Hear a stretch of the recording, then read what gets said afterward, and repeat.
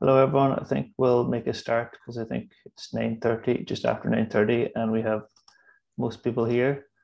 There might be some people still joining, but we'll continue with some maybe just short introductions of the people who are attending this morning. So as you probably all know, this is a COSME funded project. It's about social economy missions. So supporting the social economy and social enterprises. There's 3 participating regions altogether. We have the Northern Western region, Ireland. We have Sibiu County in Romania, and we have Hajdu-Bihar region in Hungary. Apologies if I didn't pronounce that properly, but Tunde can correct me. I'm just going to stop sharing my screen now so we can see everyone. But okay, so I suppose from Ireland, the people, I'm not too sure everyone's here yet, but our kind of stakeholders, I'm just going to look at our participant list, is a mix of the local development companies or rural development companies that would sometimes historically would be referred to as the leader companies, as they manage the leader funding, and a lot of community and social inclusion programs funded through the EU. We also have Chagas, which are the main kind of food and farming and rural development organization in Ireland.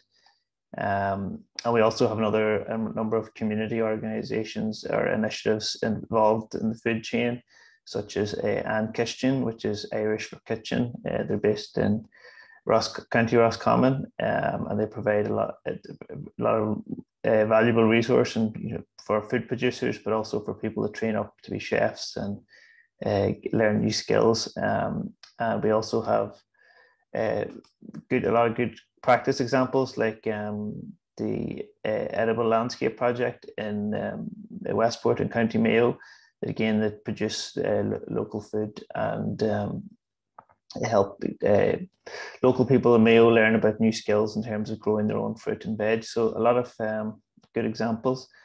I'll let Doris just do a quick introduction to her stakeholders, and then Tunde from Hungary to do an introduction to her stakeholders, and then we'll do a short poll just to get an idea of the people are here. Is that okay, Doris? Perfect, thank you. I actually wanted to start before you started, but just to inform the Romanian stakeholders about the translation. So we have a button of translation. So if the the technical support for this conference, if he can help me saying it very briefly in Romanian for everyone. So we have both Romanian English and English Romanian translation. So maybe Alin, if you want to say a few words before. Da, mulțumesc frumos, Doris, pentru acei dintre dumneavoastră care au nevoie de traducere simultană din engleză în limba română, sau în momentul în care puteți vorbi în română și se va traduce în limba engleză. Aveți în colțul din dreapta jos al butoanelor de Zoom, butonul de Interpretation.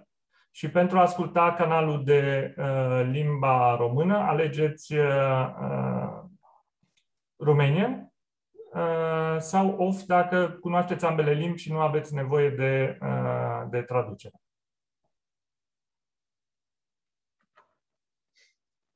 Perfect, thank you so much. So you were able also to hear in English what was said in Romanian. So I love that we are very technical. Anyway, so a warm welcome from my side here at the Sibiu County Council. We are a partner in this amazing project, and our stakeholders present today, I love to say that they cover a wide range of people. We have the Astra Museum, we have the Sibiu County Tourism Association, we have our great support NGO, My Transylvania, that's here with us. We have the Lucian Blaga University also present with us. A few people from the local action groups, and also representatives from local gastronomic points. And these are actually the the start or the start of the route, which are the local producers. So I'm happy to be here with you all, and I wish you all an enjoyable conference time. I'm really sorry that we were not able to travel to Ireland, but Patrick promised that maybe if traveling time allows it, maybe we can all be visiting Ireland late fall. So if you don't mind, I will pass now the floor to Tunde. Thank you so much. Thank you, Doris. Thank you, Patrick. Hello, everybody. Warm welcome from Hungary.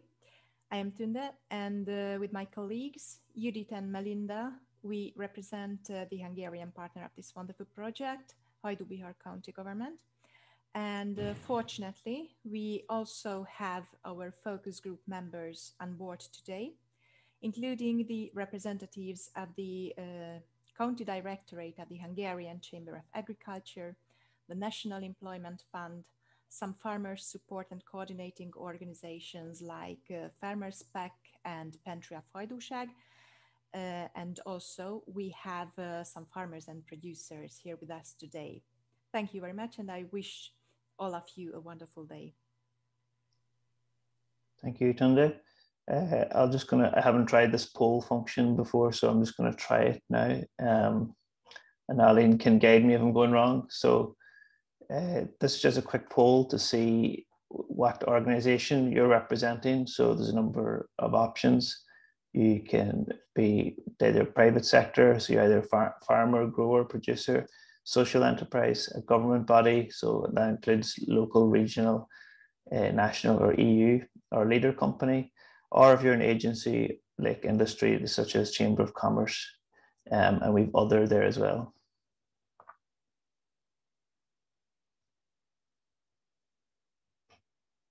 So I think just wait for another few more responses. So hopefully everyone can see the poll, can they? Yeah. Okay. I think we probably have all the responses now at this stage. So Aline, I'm assuming I just click end poll, is that correct? Sorry, still a few more responses coming in. Yes, if you want, you click on end polling, and after that you can share the results with everybody. Okay. Okay, so you can see probably slightly more government body here in terms of representative, and then there's kind of an equal distribution between, say, private businesses, social enterprises, and local development companies. And then we have a few other as well. So maybe later on at the end, those people who are other can say who they are and what they're hoping to get out of the workshop. Okay, we'll have a few polls later on as well. So I'm just going to share my presentation now. Seconds.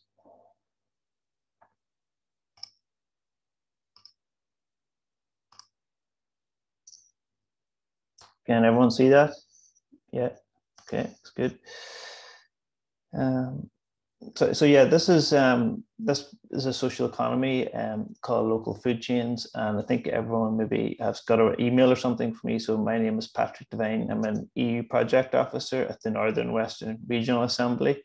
We're one of 3 regional assemblies in Ireland, and we cover 8 counties in the northwest region. So from Galway up as far as Donegal, and including a number of the border counties, Leitrim, Cavan and Monaghan.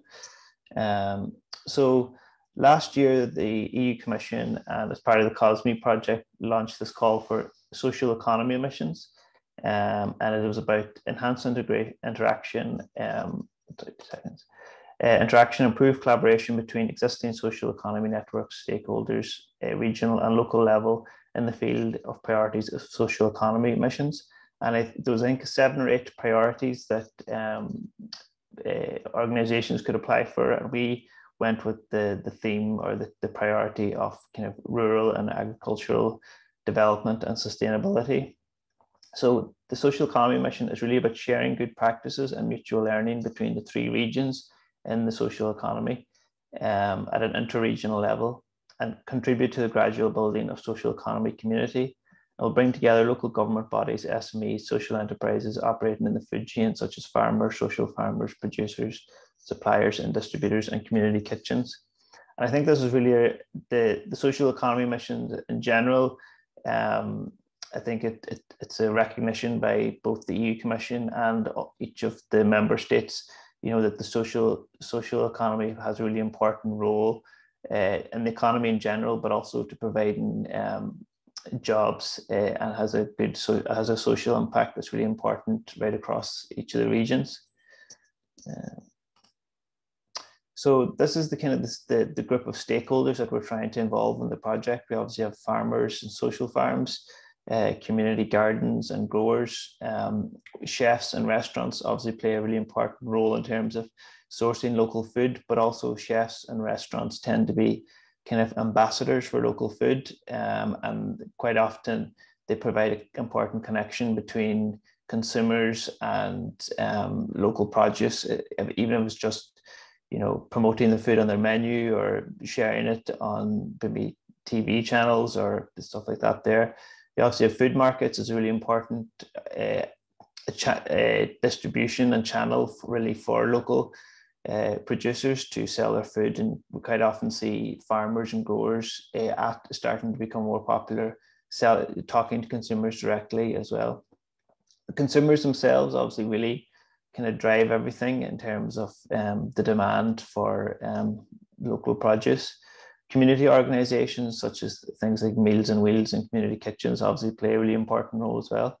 And then you have charities and civil society organizations like we discussed earlier, and then the likes of ourselves, which are the policymakers and local government. So these are the three regions. I think, as I mentioned previous, we have the Northern Western region in Ireland. We have the Hajdu-Bihar county in Hungary, which is kind of the northeast of Hungary.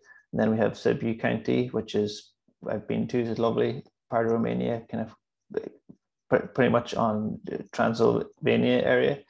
Very nice if you haven't been to it. So I think we're all familiar with what a local food chain is, but it's often called a short food chain, is to reduce the number of intermediaries between the farmer and food producer and the consumer. And in recent years, food chains have become longer and more complex, resulting in poor understanding for consumers about the source of the food. And obviously, if an example, I suppose, is here, if you go into the local market, you might get to meet the farmer that actually grew the carrots. Whereas if you go down to your to a multinational supermarket, you obviously won't get to meet the farmer, and most people don't have any interaction or know where the source of the food is. And obviously, longer food supply chains have increased logistics, resulting in higher carbon emissions, both through transport and packaging.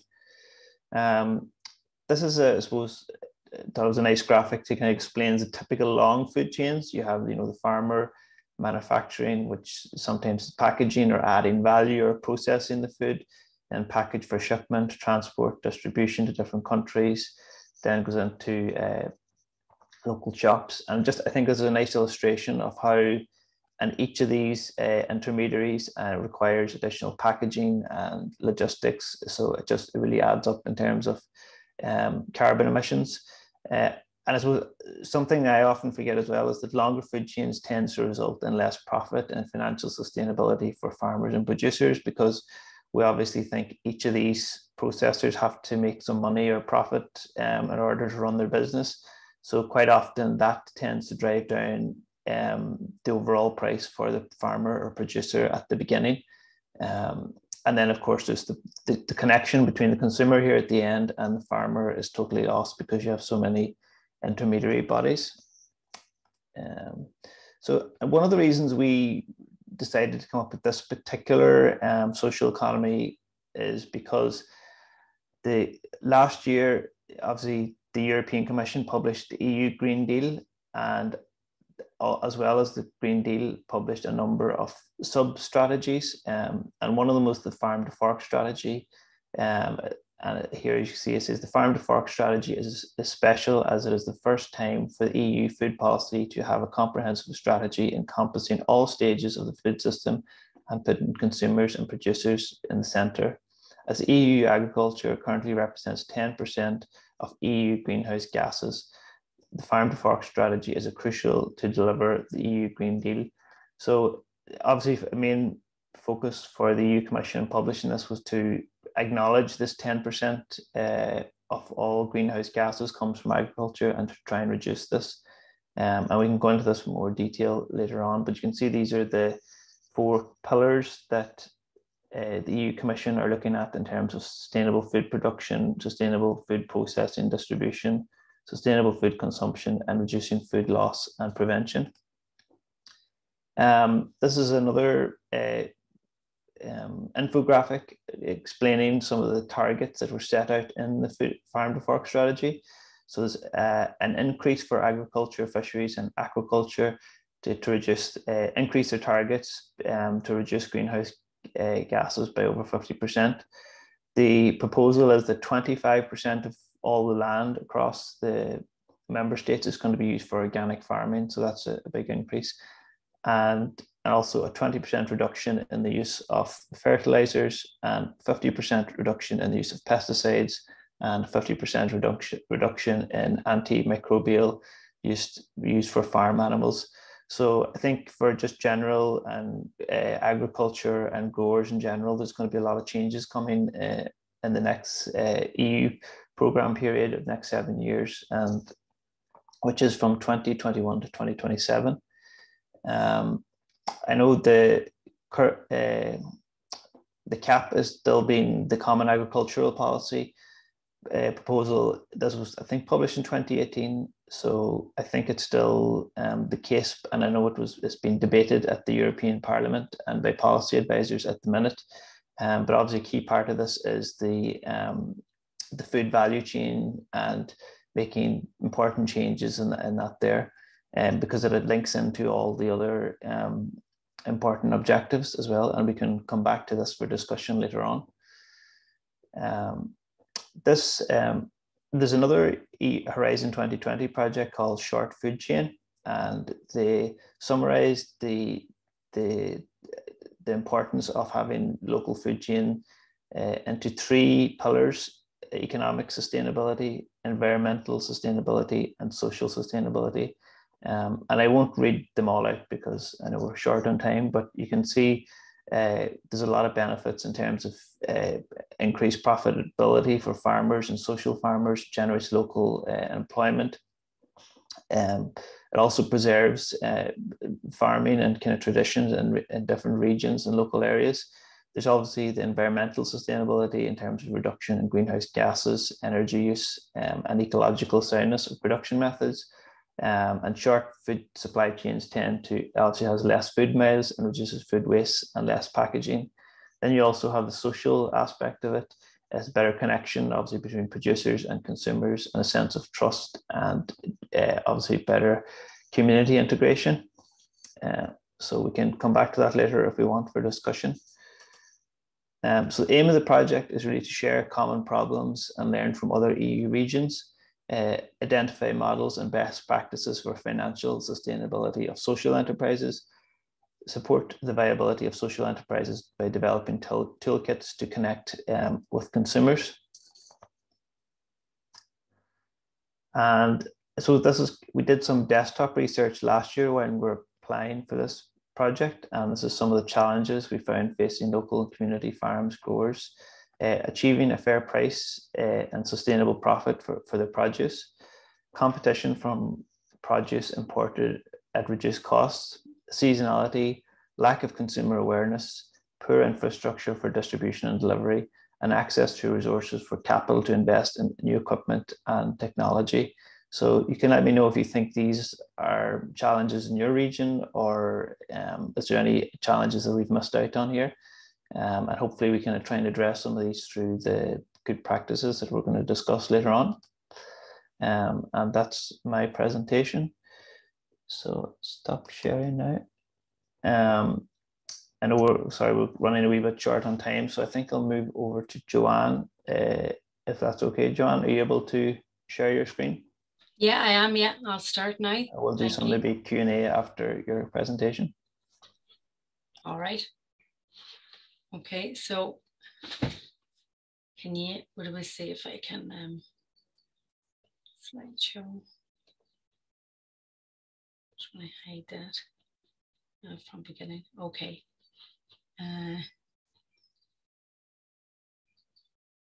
Can you see that okay? Yes, perfect. Yes, yeah. All right, okay, thank you. Thanks a million, Patrick. My name's Joanne Butler. I'm from Organic Gardens, which is a small local enterprise with a big social impact, hopefully, in Northwest Donegal. So we're an educational growing garden, and our ethos is our community, our future, and our food. So I'm just going to give you a wee presentation today about what we do, how we became who we are, and hopefully our thoughts for the future. So Organic Gardens is based in Northwest Donegal. We're looking out at beautiful mountain scenery. This is the view that I have right now from the office that I'm sitting in. I'm glad I took this photograph because it's a bit cloudy today. The weather is a bit overcast here. So my story began, I suppose, back in 2005. I moved from the city of Derry down into Donegal and became from a city girl to the country life. And at the time, it was very new to me about access to local food and to be able to just walk up to a local farmer and ask him, could I take some cabbages from the field? And this is an actual photograph from back then. But it really piqued my interest in where our food comes from. And I think that's what started my journey. Moving forward then quite a few years to 2013, I had started my own family. And with that, we had bought a house with a site of 4 acres, as I say, looking out at the mountain, but with the potential to grow food. And at the time, my interest in the local food and where our food comes from mixed with the fact that I had young children and I wanted them to be able to access good, healthy food as well, really got me started into wanting to grow food for the family at the time. And then I started to use social media, I suppose, with the photographs that I was doing. And back then, my local community group thought that I knew what I was doing by putting the photographs up of my project, which was very, very new in the early days. This was one of my first ever harvests, got their interest, and they asked me if I would like to start to teach in the local community garden there. And back then for me, it was becoming a passion about growing food and learning myself as a mother of young. But the first time that I brought people together to grow food in a community setting really got me interested and excited about the idea that we could bring people together and we could talk about our food and we could grow food on a very small scale. So in 2014, I started to work in a few community gardens around Donegal and bringing people together, again, talking about food and really starting to get a network of people in the area. So we were gathering together, coming together, saving our seeds, growing the vegetables. We knew what we were eating. We were talking about the food. We were talking about world resources such as soil, water, fossil fuel, and working together, eating fresh food that was in season. So the more that I was working with my community groups, the more that I started to think about the idea and the ripple effect, I suppose. Back then, I was still very small scale, and I was growing also my own garden as well. But when we came together as community groups, we would share the food. And I think that that also was very important, because I remember one time asking one of the groups, you know, who here grows their own food. This was at the very beginning of coming together as a group, and nobody put up their hand. But then I said, well, whose parents would have grown their own food? And maybe half the group. And then whose grandparents? The whole group put their hands up. So it was very important then, you know, I knew that we were not only losing the skill of growing food, but also losing knowledge that we had, or the access to the food as well. In 2016, then I had started to expand then with the groups that I was working in, and we started the Donegal Community Garden Network. This was a network then of almost 20 community gardens coming together, exploring what they were doing together, and also talking again about food and local food systems. So the idea was that we wanted to act local, think global, and make the choices that count. I also joined Community Gardens Ireland then in 2017, became a committee member.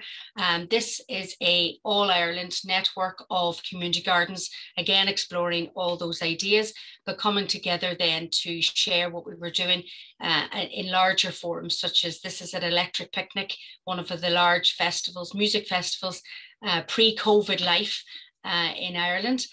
That we would have come together, and we set up in a space called Global Green, which was on the edge of the festival, but it was an exciting opportunity to show people what we were doing all around the country. Now in 2017, I also was working an awful lot outreach. So I was leaving my garden every day, packing up a garden into the back of my car and going out and educating people around. But one time someone said to me, wow, you must have a great garden at home. And I thought, you know, I'm so busy doing all these other garden projects, I haven't had time to do my own garden.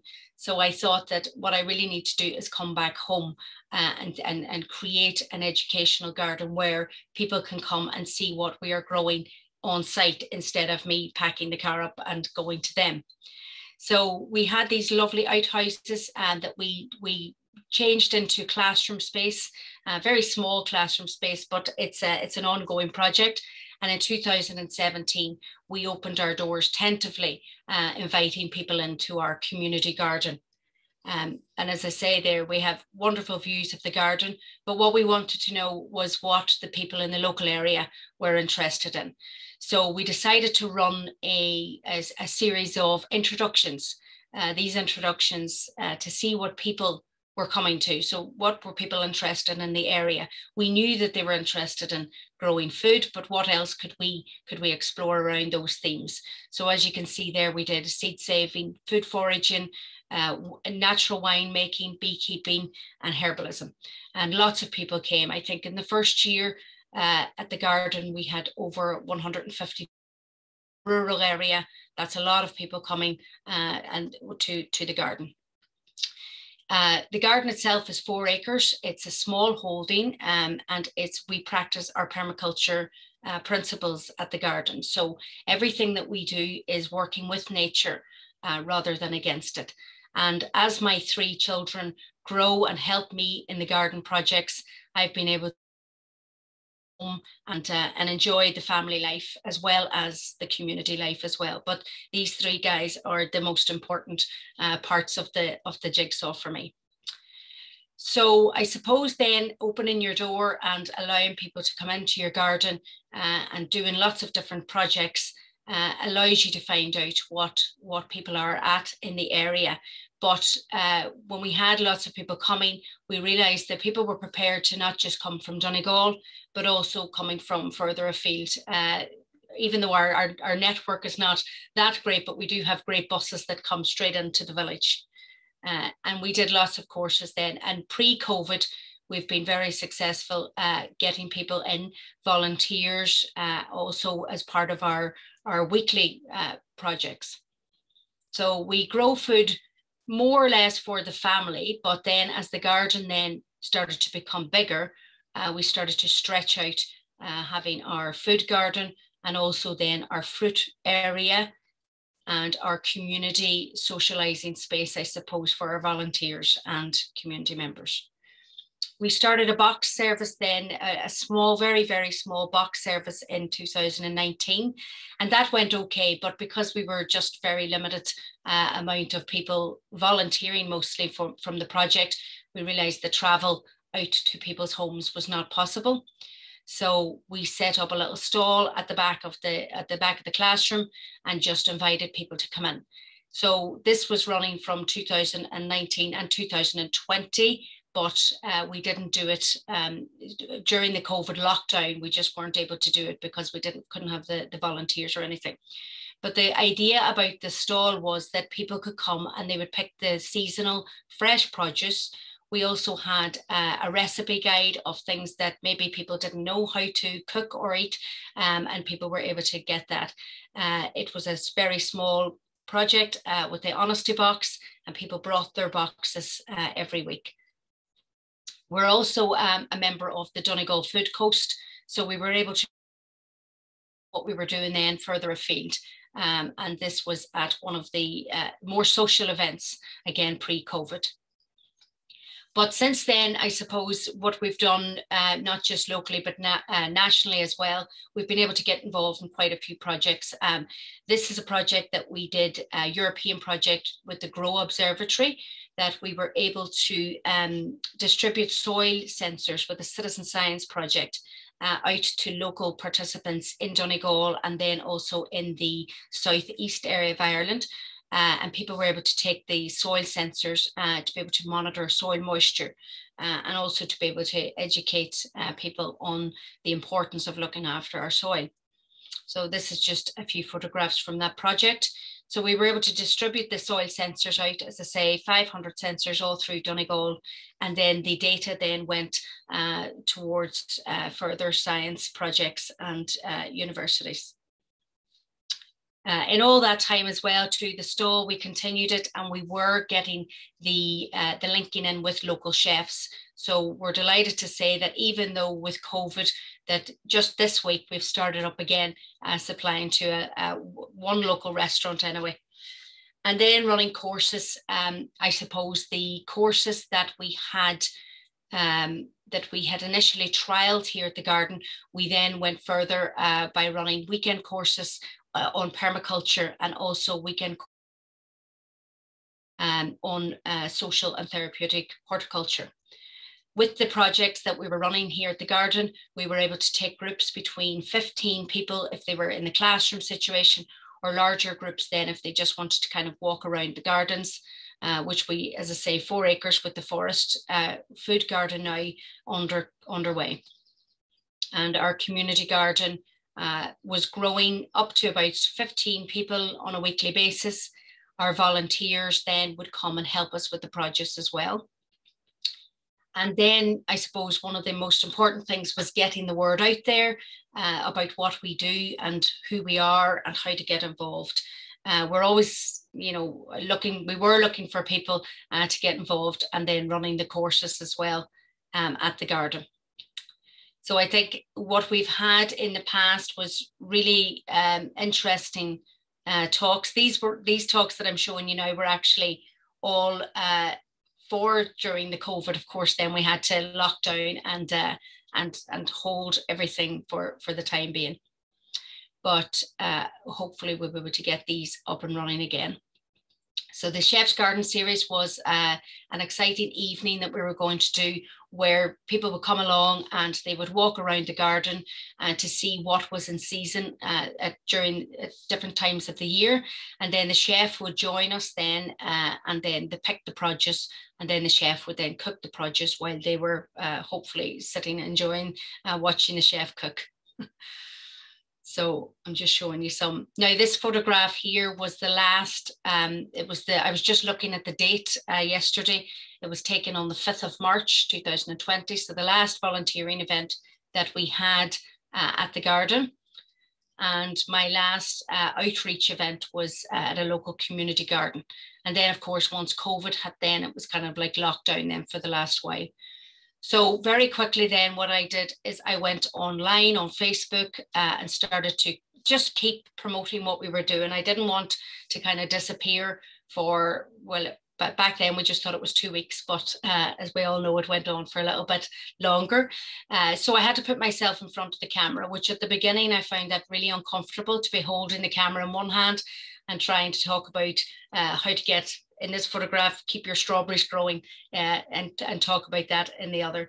So what we did, doing obviously the Zoom then, the classes on Zoom, and keeping our community and the people that were accessing the garden, keeping them keeping them active and making sure that they were growing in their own garden. I started to do a grow your own food classes then throughout last year. So far, we've had over 300 join the grow your own food courses. Very, very basic growing food, how to get started with your seeds and, you know, growing through the year and looking at pest, natural pest control, managing our weeds and everything that goes with it. So we're delighted that this is still going, and we just started our new course there last week, which is all about now, I suppose, blended learning. I know we're coming off the screen and people are looking to get back out into their gardens, but the idea of the blended learning, I think, will work very well, just like I'm here talking to you guys today. So with COVID and being online, I suppose, brought up opportunities for us that we were still active behind the scenes. So our community garden got involved with Social Farms and Gardens and Irish Seed Savers to do a Seed Guardian project. This is a very exciting project that we have, hopefully saving seeds to create a local seed library that will be in the Northwest area. We're only piloted at the minute with Social Farms and Gardens, and the training is with Irish Seed Savers, but hopefully this can actually take off to a new phase next year. So these are just some photographs. I know I'm running out of time. We changed the Donegal Community Garden Network during COVID. We changed it to Donegal Food Growers Network. This was because we were aware that there was lots of people behind the scenes that weren't part of a community garden, but still wanted to access local food or to learn about local food. And then the next opportunity that we have is we've just recently, our community garden group and Donegal Food Growers Network has joined the Open Food Network of Ireland to learn about online trading and selling our food in a virtual market, but to have hubs all around Donegal that people can access the local food. So I'll just finish up here now with, I suppose, just a nod to the collaborations and the members that we are part of. At Organic Gardens, we are becoming organically certified, so we're in transition at the moment. We're part of Donegal Changemakers, which is development education, Community Gardens Ireland, Irish Seed Savers. We've had Erasmus Plus students here and Forum Synergy Scholarship previous to COVID, and we're proud members of Talamh Beá. So just I'll finish up there with a picture of these dirty hands, because this is where it all started for me, and the importance in our hands into the soil, and to be able to put your hands into the soil and reconnect with nature. And I think that's what it's all about for me and what I do with the community gardens and also here at Organic Gardens. So to plant a garden is to believe in tomorrow. And I just want to say thank you very much there. Goramila Magat. All right, I'll stop sharing now. That's great, Joanne. Thank you very much. Very inspirational that you're able to turn your kind of passion for growing food and organic food into a business. And I know a lot of people are like community gardens, but also just people from as a hobby that want to grow their own food. But it can be a wee bit, if it's not something it can be a bit overwhelming. So I know a lot of people go to you for because you're a wealth of knowledge in terms of what type of seeds and variety of different produce people should be growing. We're a wee bit behind in time, but if anybody maybe wants to ask one question, we'll have a longer Q&A at the end. But if anyone wants to raise their hand, I see Christian has his hand up there. If you want to unmute yourself. O să pun întrebarea în limba română, cred că sunt pe canalul de comunicații în limba română. Întrebarea mea e simplă. În miezul activității, adică în ceea ce fac ei de regulă, sunt activități cu voluntarii sau sunt oameni care sunt plătiți pentru munca lor? Și dacă sunt ambele cazuri, cum sunt împărțite, cum e făcută diferențierea asta între când sunt plătiți oamenii ca voluntari și când nu sunt plătiți ca voluntari? Și cum se reflectă alegerile astea în activitatea lor? Mersi. Doris, I don't know if you're able to translate some of that. It was all in English also, in the English channel. Oh, sorry.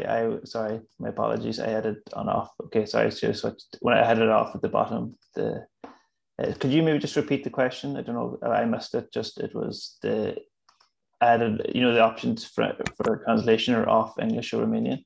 Has everybody missed the question? Joanne, did you miss the Yeah. question? Yeah, I missed the question too. I don't have that option. Sorry about that.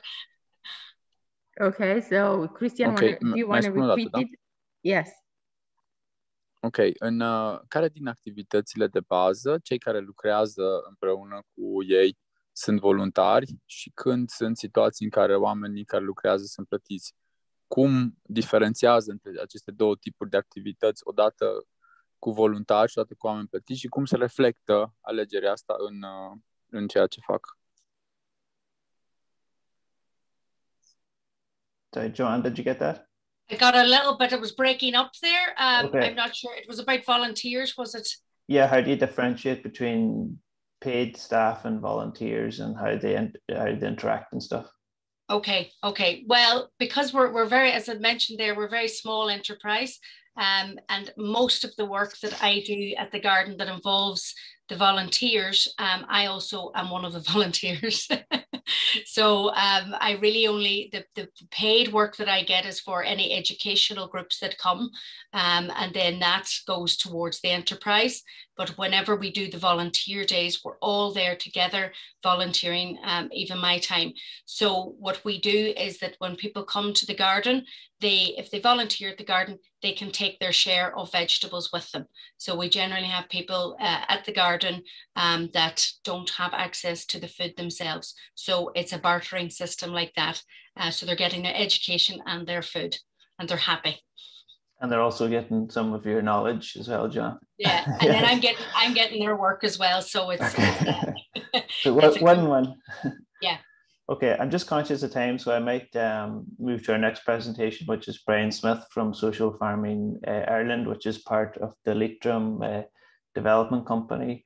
I see Brian's just sharing his screen here, so I think Brian is better introducing himself than I will. So I'll hand over to Brian. Thank you, Brian.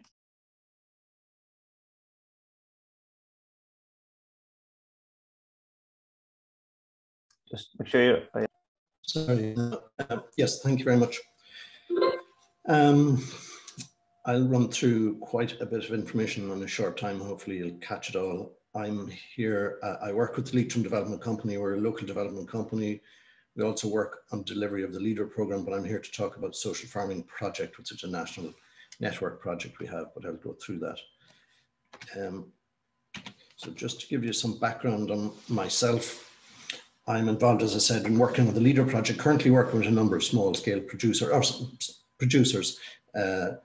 milk producer, meat producer, and also horticultural producer, looking at the LEADER initiative, LEADER funding food initiative, and developing short supply chains to the local markets. A dairy of an existing dairy farm, a guy producing some specialized Hereford meat wants to supply locally as well and on the internet, and also a horticultural enterprise wanting to juice. So currently working with those projects. I'm also director of the Leitrim Organic Farmers Cooperative and the Organic Centre. The Farmers Cooperative is stock farmers, cattle and sheep, bringing together the strength of organic farmers to try and enhance the market, inform producers or inform consumers and get a better price. The Organic Centre is a horticultural training centre and promoting organic production. They're also supply. We also run as a local development company on social inclusion measures. We also work very closely with the Food Hub, which we have funded under the LEADER programme. It's Ireland's original, I suppose, food enterprise centre, dedicated food enterprise centre. We have a hospitality operations programme there. We train people in food operations, chefing, and other hospitality operations. We also have a local training initiative funded by the Education and Training Board, and it's a 42-week training program for people in horticultural production. So it's primary and secondary. So we have quite a lot of interaction in the food side. We also work, I suppose, with Food Cloud as well, and the work that they do in terms of social inclusion. But I'm here today to talk about social farming and our project, which has funding from the Department of Agriculture, Food and the Marine. We're in our 5th year now with funding from them. We have a national network of social farmers and other stakeholders, which is participants, advocates, health and social care providers in mental health, disability, education, a wide range of stakeholders. We also, in this project, provide training induction for social farmers and for participants in getting social farms established and up and running. We provide sample placements, funding for sample placements on social farms initially from the project. And we're also looking to the future in engaging in developing national sustainable commissioning models for placements in social farms. So, and we're also have a role in public and stakeholder awareness and information about social farming. And this goes back to when we started our first project, which is an Interreg funded project in 2011. And we're also involved in research funded by the department and publishing reports and influence in policy to engage national policy and actions in supporting social farming and the benefits to the people who take part. So what are we? We're structured as a national office with 4 hubs in each region in the country, and we operate through our colleagues in local development companies. I know that Deirdre, one of our colleagues, is here on the call today, Southwest Mayo Development Company, which operates in the west. We cover the border Midlands ourselves. In the southeast, we have Waterford Leader Partnership. In the southwest, we have West Limerick Resource. So it's a national coverage with staff in each of the regions. So social farming, what is it? In the Irish context, it's, and in the European context also, but in Irish context, it's a planned outcome-focused support provided to people with needs or challenges based on a farm by the farmer or grower and their family. So there's a number of elements to that. It's planned. The outcome, it's focused on the outcomes for the individual, and it's a support placement. They're not there to work. It's not an employment engagement. It's not a training engagement, although there can be occupational and training outcomes for people, and they can move towards training and employment, but it is not an employment engagement. The farm remains and is a typical working farm. We're, I suppose, maintaining the focus on farm-based activity. So it's a typical farm. It's not a company or a social enterprise. They're regular, ordinary Irish farms, which can vary in size. And the person goes there, they're in need of support and can benefit from participation in the farm's activities in what is a community and non-clinical setting. Many people that we support on farms are very engaged in services, be the mental health, disability services, the justice system, or whatever, homelessness, in the integration system with refugees and asylum seekers. So these people are very much looking for community support. It's focused on the participant goals. So the person who's coming to the farm sets a series of goals, and they're delivered through the natural connection that they get with the people on that farm, with the place itself, the environment that's there, that be that the natural environment and the plants and animals, or the plants and animals on the farm. So it's a natural connection to the seasons, to the seasonality of life, birth in spring to the senescence in autumn. So it's a natural connection, and also to the people and the community that these farmers operate in. So the farmers are connected to their community, and that connection builds the support for the individuals. It also provides an opportunity to farmers to connect with their local community in opening up their farms as an inclusive option for people in that community. And we've been told, and it's been said, that putting culture back into agriculture, because agriculture has moved very much to agribusiness, defined by corporations, but we see this as adding back to the farm and the value of the farm in communities. So that's what we're talking about. So what's involved? Typically, people go to the farm for a short period of time, a day or two a week. The placements currently in Ireland are typically 10 to 20 weeks, but increasingly they're longer, particularly for people who may have longer needs, as in disabilities. They spend an average of 4 to 8 hours, depending on their needs and depending on their capacity and their abilities. They spend 4 to 8 hours per day out of those 1 to 2 days. normally, and in all cases, they're small numbers. So it's not large numbers of people on the farm. These are people with significant support needs in many cases. So they're between 1 and 4 people per day on the farm, not large numbers. The farmer supports and works alongside these people, and they're involved in the regular, typical farm activities, yard activities, the kitchen activities, and in the workshop on the farm. They're obviously safe because the farms are insured and there's assessments of health and safety, but I'll talk about that later. There's always induction for the farmer and the participant before the placement goes ahead. So who takes part and benefits from this? Well, we have quite a lot of people who are in recovery from mental ill health, from significant mental health to just improving their wellness. So a range of people in that. People with disabilities, disabled people with intellectual disabilities, people with Down syndrome, autism, and the range, full range there. Physical and sensory disabilities. We have people with wheelchairs, have been people who have vision impaired. So there's quite, and people with brain injuries, as you see further down. People who are long-term unemployed and looking to examine their options, develop new interests. We've had a number of placements with asylum seekers and refugees. We had 2 farmers from Syria, actually, who were displaced. One whose olive grove had been burned. So they took part in a placement on the farm in Mayo, very successful. It helped them to learn English and to engage with the farming community in the country where they sought refuge. So we have young people at risk. These are people coming out of the education system, school refusers, people who have been engaged with the justice system, with the in police youth diversion projects and that kind of thing. Older people then, and people with dementia, and people who have been homeless and looking to develop their lives in different ways, and also those with addictions. So a wide range of people from about 14 years of age up till their 80s. We operate on the basis of a series of values and principles of what we do. So the key thing is we focus on the inclusion of the individual who will go to the farm. Yes, we focus very much on the farmers, but we're focused on, the whole purpose of this is to focus on the individual who comes to the farm and to provide them with useful and valuable service and support. So it's person-centered. It's based on the person's choice to attend and also their choice of goals in what they're doing when they attend.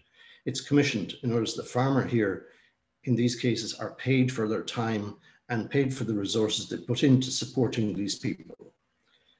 That may not always be the case, but we're working towards a model where this is commissioned. It's a very valuable support with very good outcomes and benefits for the individuals.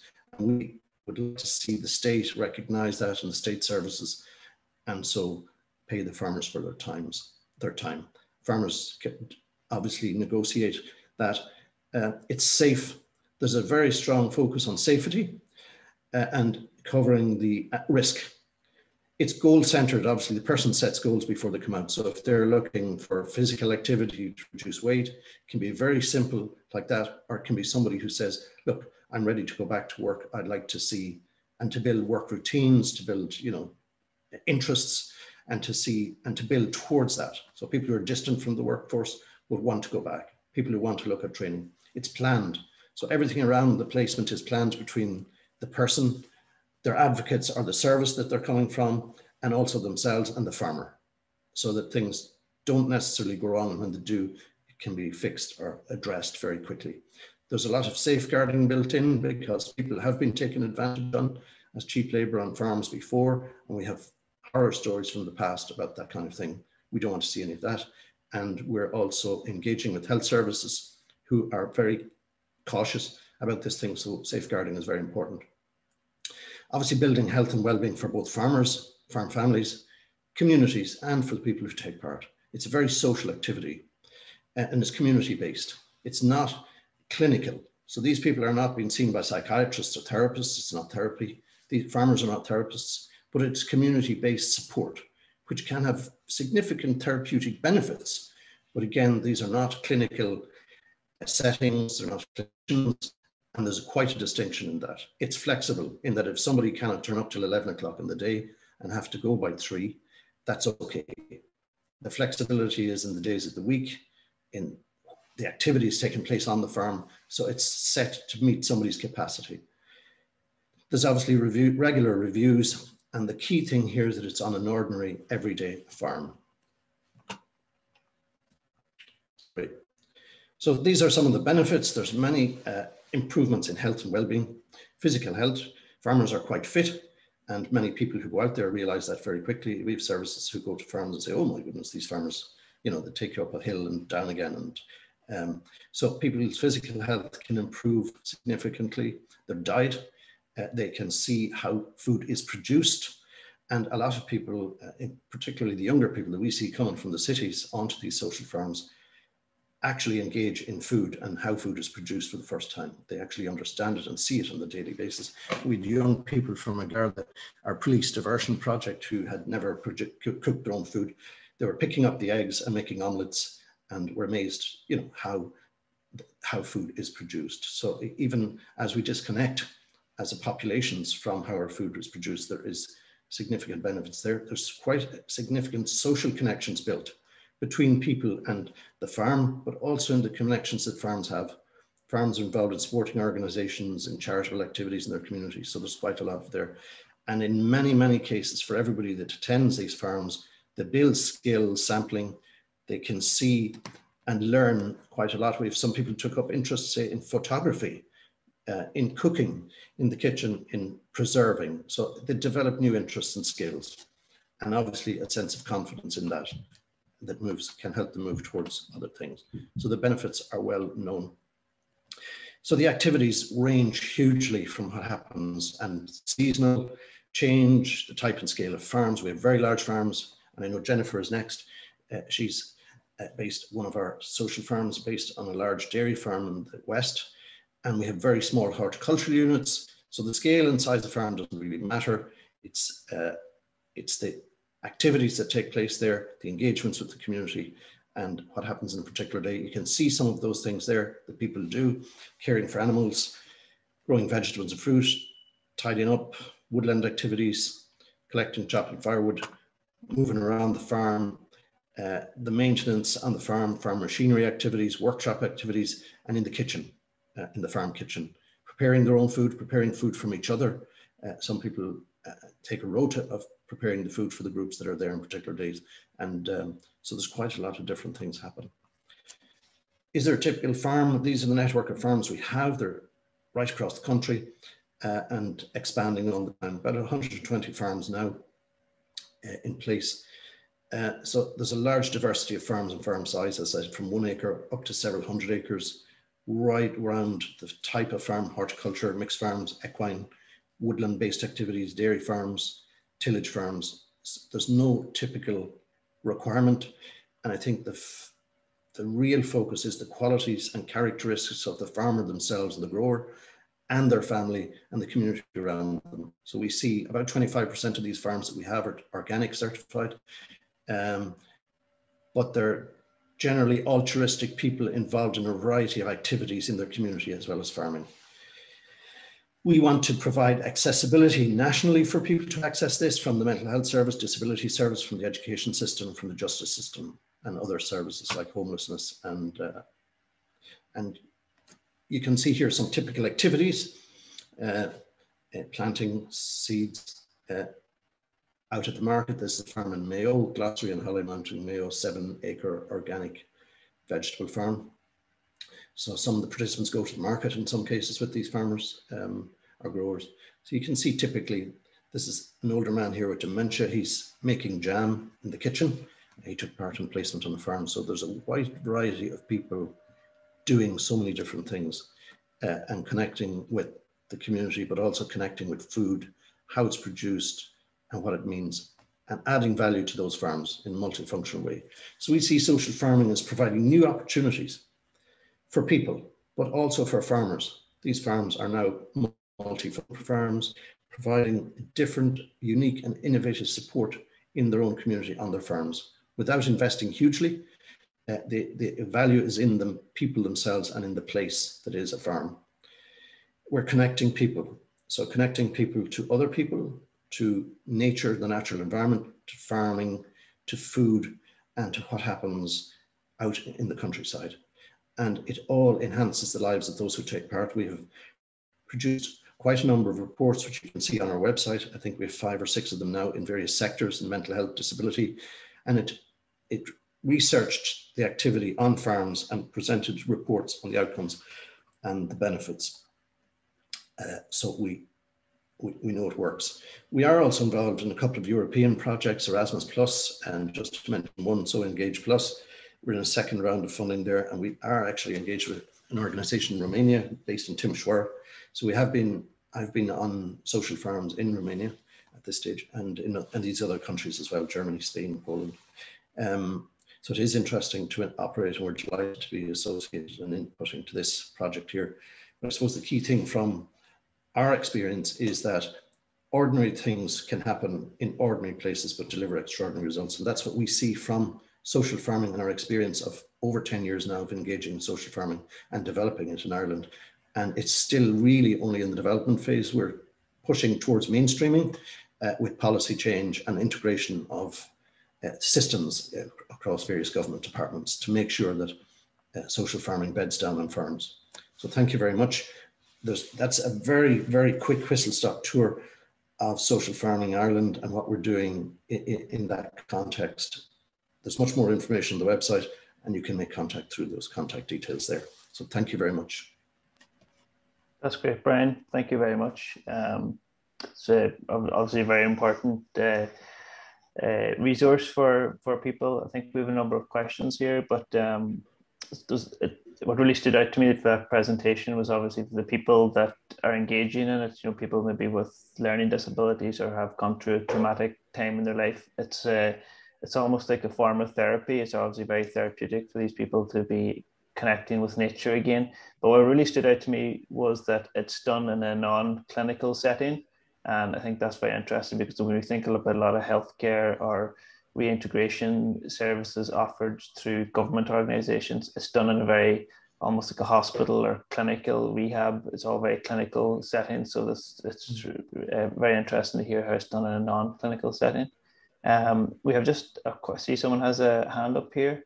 Is it, not too sure how to pronounce your name, is it Tilburn Anke? Do you want to unmute?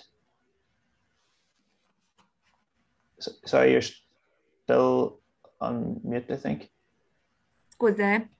Bună ziua, mă numesc Anca Tulbure, reprezint Universitatea Lucian Blaga din Sibiu, Facultatea de Științe Agricole, Industria Alimentară și Protecția Mediului.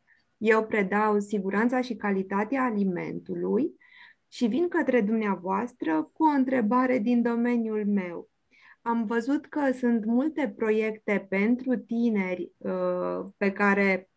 care se desfășoară în fermele din Irlanda, dar voiam să vă întreb care este relația cu mediul academic. Sunt studenții implicați în aceste activități? Ați reușit să concretizați parteneriate cu facultățile de profil din Irlanda? Vă mulțumesc foarte mult!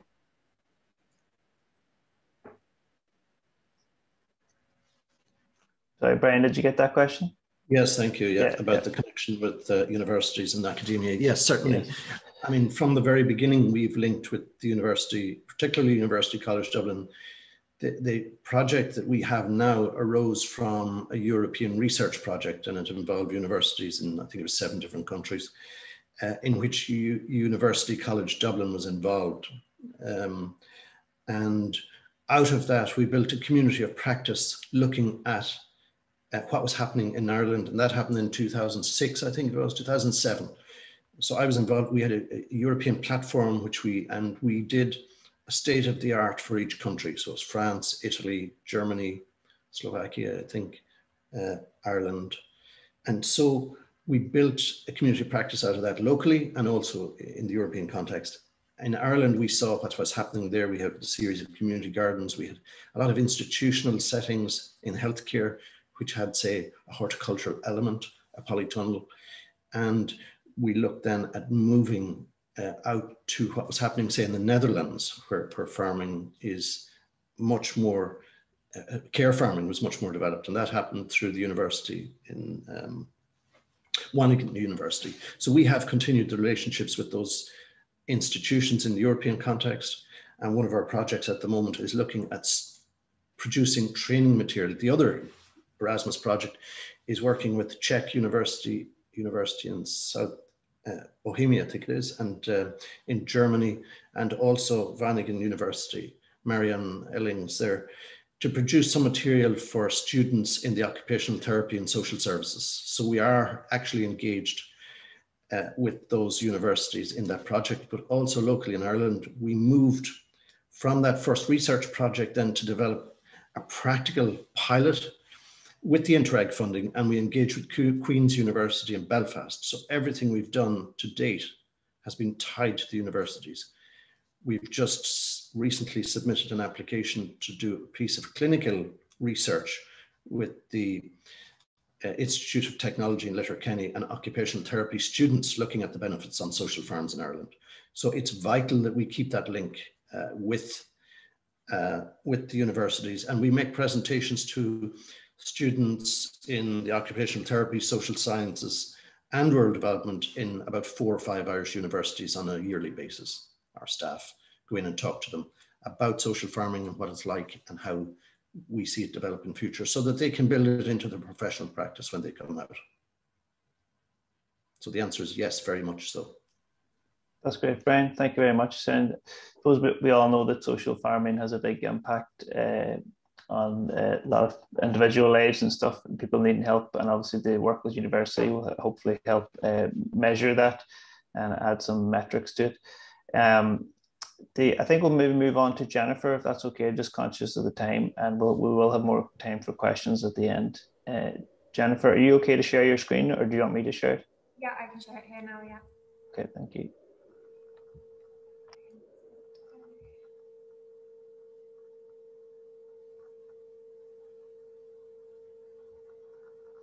It's not the fastest computer, sorry. It takes a minute. No problem. We can see your screen now, yeah. You can see that now, yeah. Yeah. Okay, hi everyone. I'm Jennifer Payne, and I'm just going to follow on from what Brian sort of told us about social farming here in Ireland. So we run Hilltop Dairies, and we're in County Roscommon. Towards the west, we're actually bordering 2 different of the social farming areas. So we're working with 2 different people there. But it's myself and my husband Ed. You can see him there with horses. He hates horses, by the way. That's a terrible picture for him. But and we have 2 young boys, Aaron and Ben. Aaron is turning 5 and Ben is 9. And we started social farming in 2018. I went through all the training. We did health and safety checks around the farm, and it's really invaluable as a farmer. We learned an awful lot, and it also makes you double rethink whether you actually want to be doing this or not, and what kind of farm you are, and whether social farming will fit. I found social farming, since I moved to Ireland about 10 years ago, I've been given the chance and the opportunity to do what I really feel passionate about, which is fantastic. And being on the farm has allowed me to do that. I did some animal assisted therapy work. And actually, since starting social farming, I've bought Sensory Me, which is in Roscommon Town. It's sensory room. So I work a lot with people with disabilities. And I suppose it's a passion of mine that I found from doing this. So that's where I'm coming from. I take responsibility for social farming on our farm. We have a big farm. Brian mentioned we're probably one of the bigger social farmers in the country. But I make sure that I'm available for social farming, and we do it 1 day a week at the minute anyway. So we don't just have cows, we have horses, alpacas, chickens, cats, dogs, horses, and some lambs there as well now. So, and you wouldn't know what might appear on the farm. It could be anything, anytime. And we also open our farm up into the community to schools, and we have open days and things like that. So that's just a bit about the farm. We are a spring calving and grass-based system. We milk over 500 cows, but that's over 2 farms. We have one here and one 10 miles down the road. We do social farming just on the farm here. We have the house and 4 acres, and then the dairy farm opposite. So it gives us a lot of opportunities to do different activities. And also, there's a milking parlour with 33 units in it and 320 cows. It's a big enterprise. It's a big thing for someone to walk into. So we kind of start off at the house and the smaller animals maybe, and we work up towards that. Like Brian was saying, we set goals and we set targets and we move towards them.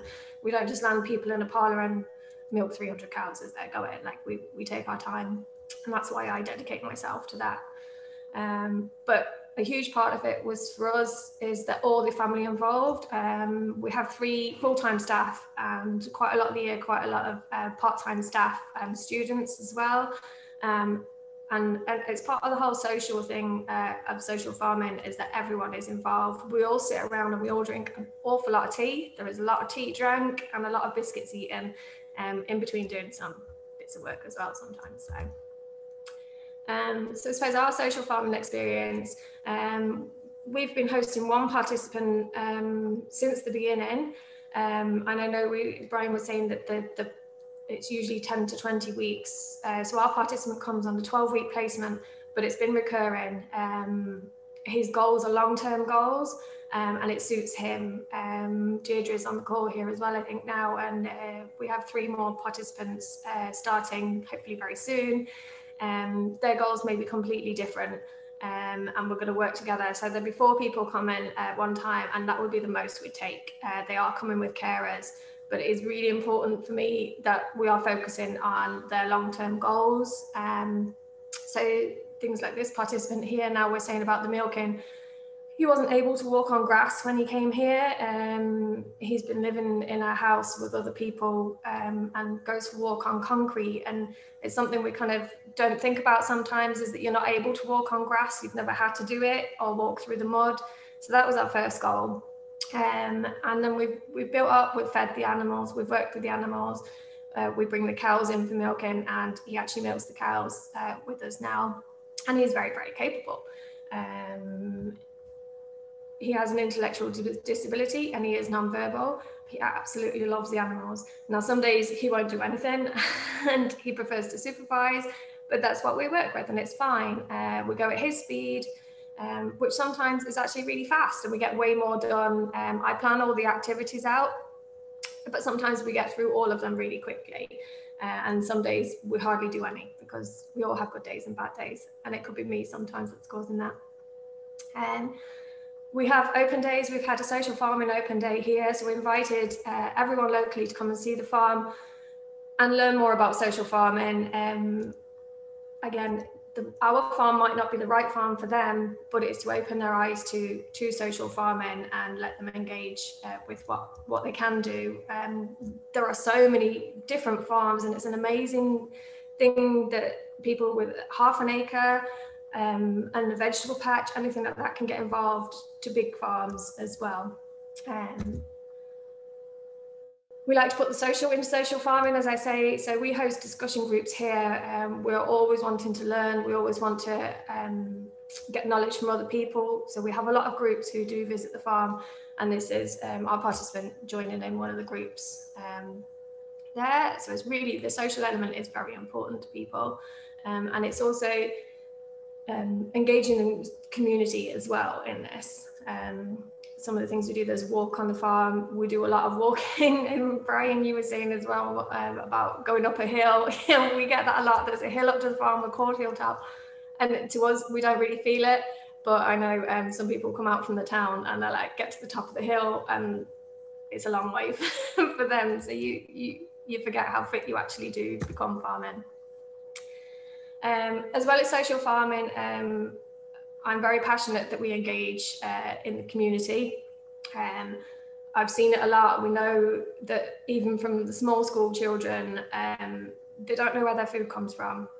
The milk comes from a supermarket. And we're talking about people who live in a village. We live in a village, and their parents, their grandparents would have farmed, and the children, they're not understanding where their food comes from. So I find it really, really important. So you can see here we've had school groups. We have them from the creche, so they come from when they're 3 years old, and then we follow through with all local schools and also the schools in town. And I think it's really important that schools in the town are very involved and they get to come out. And then we also work with, it's usually agricultural colleges, but other colleges as well. And it's been really amazing that we have students who have come and visited the farm on one of these days who then want to come and work with us. And we've had one or two who have visited the farm. One lad came, visited the farm, he did his placement here, and he's worked with us for the past 8 years since. We've actually sent him off to another farm because it's fantastic that he's worked with us. He needs to get experience elsewhere as well. It's very important. And the bottom picture there is just a fundraising open day that we held here. And it was just fantastic. We had about 300, 400 people visit the farm on a really, really rubbish day. It was raining, so everything had to come inside. But it's just about involving the community, getting them to know where their food comes from, getting them to ask questions, getting to see the cows, milk the cows. And then we also, the milk lorry, we involve Arrivo. We supply Arrivo co-op. And I know a lot of maybe the older groups, they come to the farm, they see how we milk the cows, how we measure the grass, how we keep the grass in front of them. Grass is our big thing here. And then we involve the co-op, so they get to see the milk going on the lorry because he comes most days. And then some of them have actually gone down to Arrivo to see the processing and see where the milk is going to. Ours would be high constituents, we'd have high protein, high fat, and it would be made into butter and into milk powder. But there are other farms locally who would go into producing the milk as well. So they get to see the whole process and understand what's going into it. Now, it's not a short food chain. I would love to have a vending machine here. A lot of my friends have done it. Unfortunately, it doesn't seem viable at the minute because we're quite a rural location, and we do have the main Dublin road just 2 minutes away, but they're about to bypass that. So economically, we're not sure it's going to be completely viable, but it is in my sights to shorten the food chain just a little bit at some point and have vending machines. But that's one of my big ideas that I have a lot of the time. So that's our story, and I'm happy to answer any questions. That's great, Jennifer. Thank you so much for that there. It's very impressive what you do, especially when you have over 500 cows to milk every day.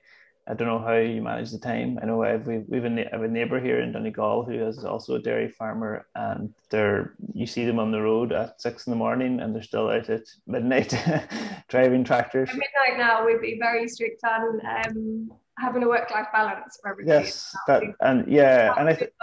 it's great. And I was going to say, I think that's an ongoing challenge for a lot of people, for farmers, is getting that life-work balance, So it's very impressive how you fit in all this time to show the farm and how it works to other people and pass on the skills and give them the opportunity. So it's very impressive how you do that. Just want to check, does anybody have any questions for Jennifer?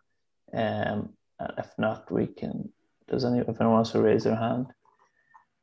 Just while you're waiting, Patrick, we are very engaged with the Teagasc, the National Farm Advisory and Farm Support Body as well. We have engaged with them quite a significant bit over the years and continue to do so, particularly with relation to farmer training and moving that into the mainstream with social farming training. So, and it follows from the last question. Yeah, I see Joe Kelleher, I think, from Teagasc is on the call here as well. So and Elaine Levy there is one of the organic advisors. I see her. Yeah. Okay, yeah. And I suppose maybe, again, this is not my area of expertise, but they're looking at the EU policy and the reform and CAP and stuff. It looks like we're going maybe towards, there's definitely a focus on sustainability and the amount we're producing food, and there's going to be changes, I think, across the board in terms of how things are done. I know a lot of farmers have already embraced that. So there's definitely a lot of changes going to take place, but it's very impressive that these farms are able to give a social good as well as just running a profitable business. So it's very impressive. I think we'll maybe move on to Louise. I'm just conscious of the time, and we will have 10 minutes at the end for Q&A. Louise, are you able to share your screen, or do you want me to share yours? Yeah, I should be able to share it. I'll try it. Yeah. So Louise is from Irish Rural Link, and again, I think she can explain. You're involved in lots of different initiatives, but in terms of working with social enterprises, but also in the food chain as well. So I'll let Louise explain what she does. Yeah. Can everyone see my screen? Yeah. Yeah. Perfect. So good morning, everyone. As Patrick said, my name is Louise Lennon, and I work with the Irish Rural Link. I'm the Policy and Communications Officer with Irish Rural Link. So this morning I'll just give a brief overview of what work Irish Rural Link are involved in and some of the initiatives we work with.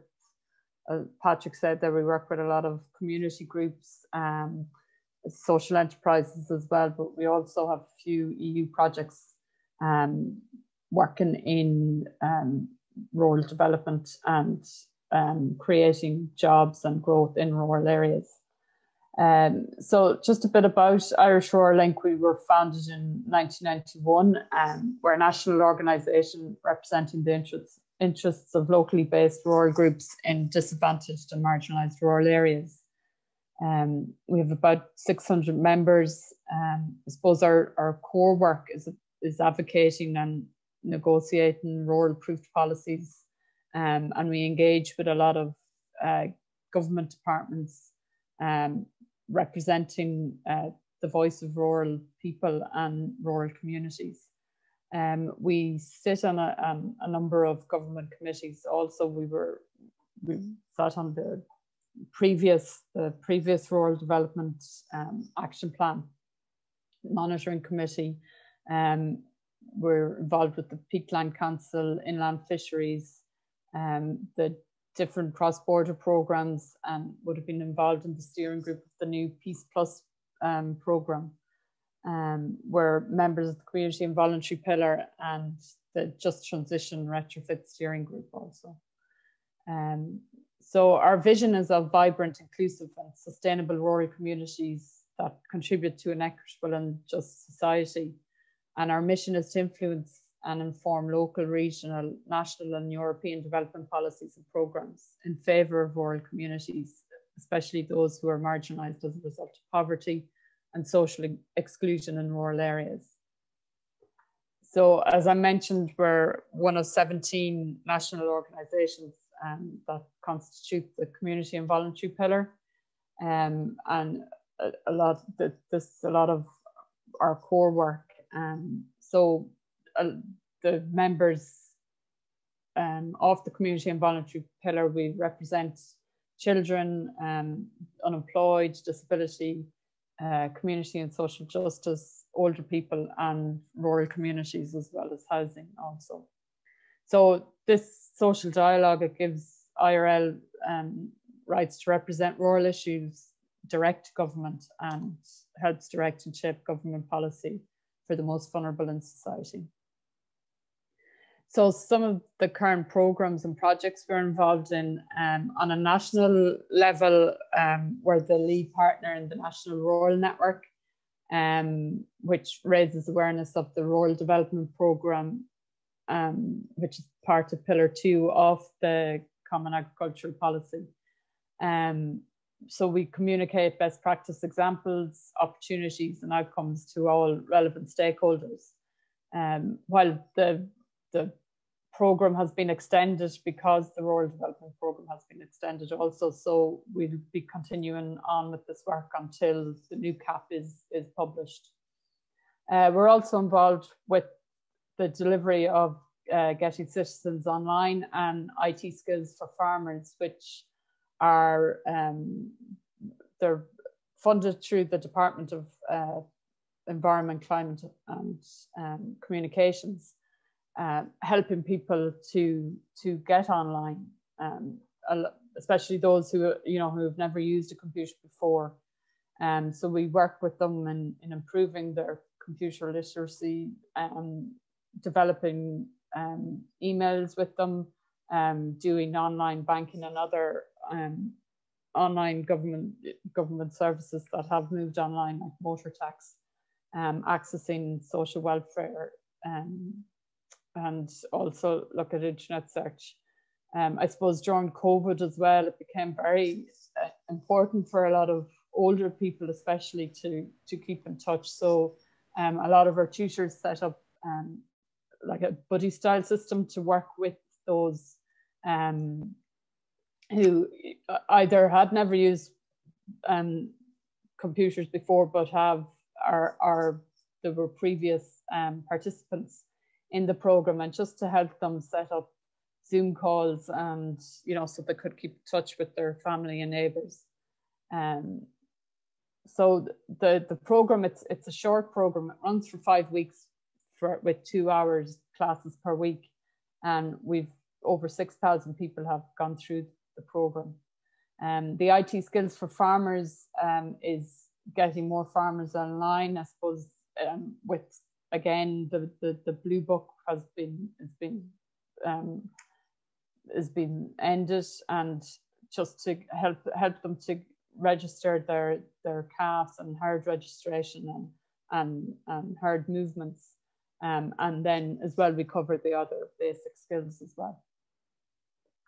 So some of the European projects we currently involved in, there's 3 currently active, and there's 3 of them that were previous, they've finished in the last year. So the one I suppose that's more relevant to this is the Robismo project, and I'll talk a bit more about that in a minute. We also delivered DELSA. Again, it was improving the digital skills of adults, even those, including those who are unemployed. So that finished up in December last year, but the training courses that were developed as part of the program is still available on the website. And I don't know, the website there is digitaldelsa.eu. Deal is a new Erasmus Plus project we're involved in. Again, it is enhancing the digital skills of entrepreneurs, and we kind of focus more on the micro and self-employed entrepreneurs. Niche is a current project as well. It began last December, and that's looking at the cultural and heritage sector, especially the intangible and our living heritage, that sector, and developing tools and training courses to support those involved in the sector.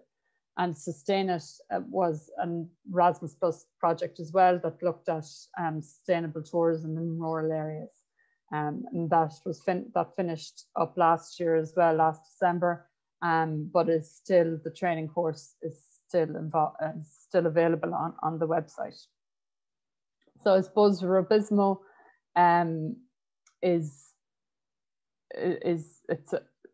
as I said, it's probably the more relevant one for this workshop, and it's replicable business models for modern rural economies. It's funded, it's a Horizon 2020 project. It's 3-year project, so it's started in 2018 and due to finish at the end of October of this year. So there's 16 partners across 11 EU countries. So we have partners in Germany, France, Spain, Sweden, Denmark, Romania, Poland. And the website is there, robismo.eu, and follow on Twitter as well, @Robismo.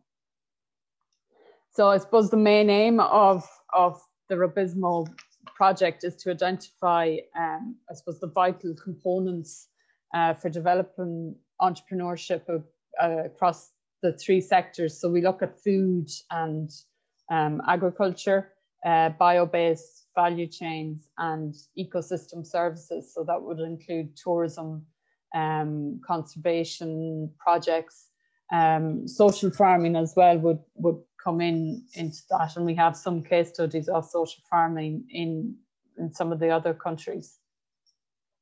So as part of the project, we've developed tools that to support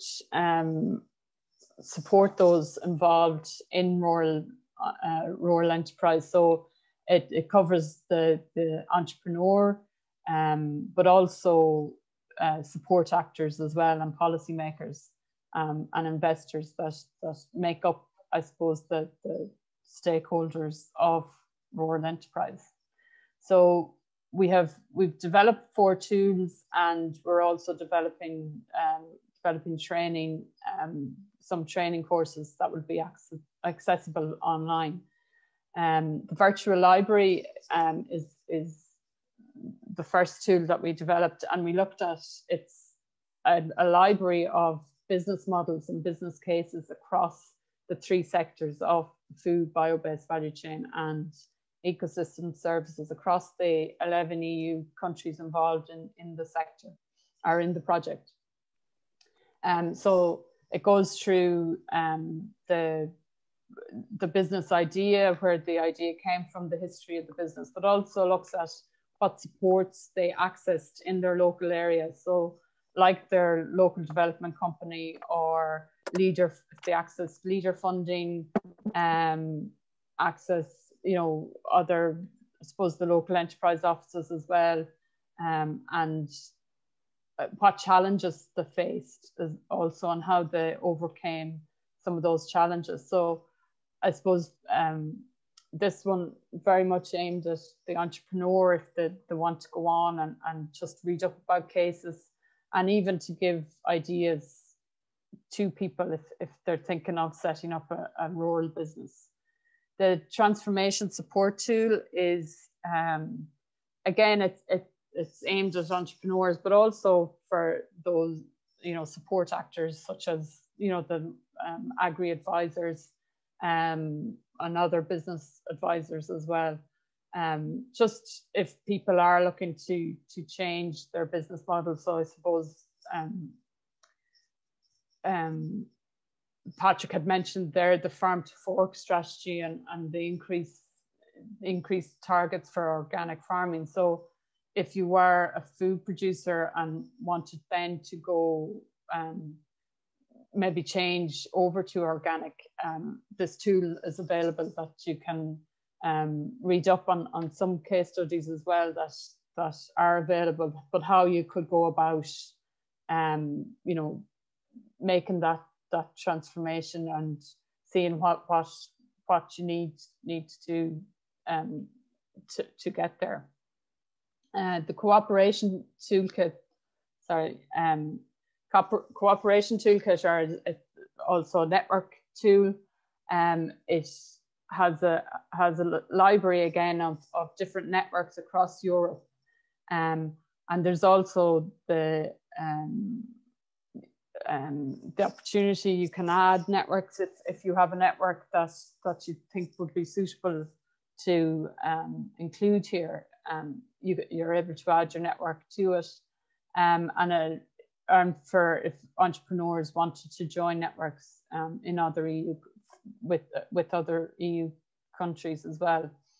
And again, there's also guidelines as well available that will support or help you to set up or establish a network. The training then, and there'll be an e-learning platform. It'll involve different courses, mainly PowerPoint presentations, but that entrepreneurs or anyone accessing it, those that are training entrepreneurs also, can use it, I suppose, to support their current work, or dip in and out of it. It's available there for use. It's free, so it might support some of the work that you're already delivering. So we use the business model canvas. I suppose it helps to collect and better understand and communicate the ingredients that are vital to transform a business model into a sustainable and viable venture for entrepreneurs. But also the entrepreneur can use it to, I suppose, identify their strengths and weaknesses and see where they can have, where there is potential for them to grow their business.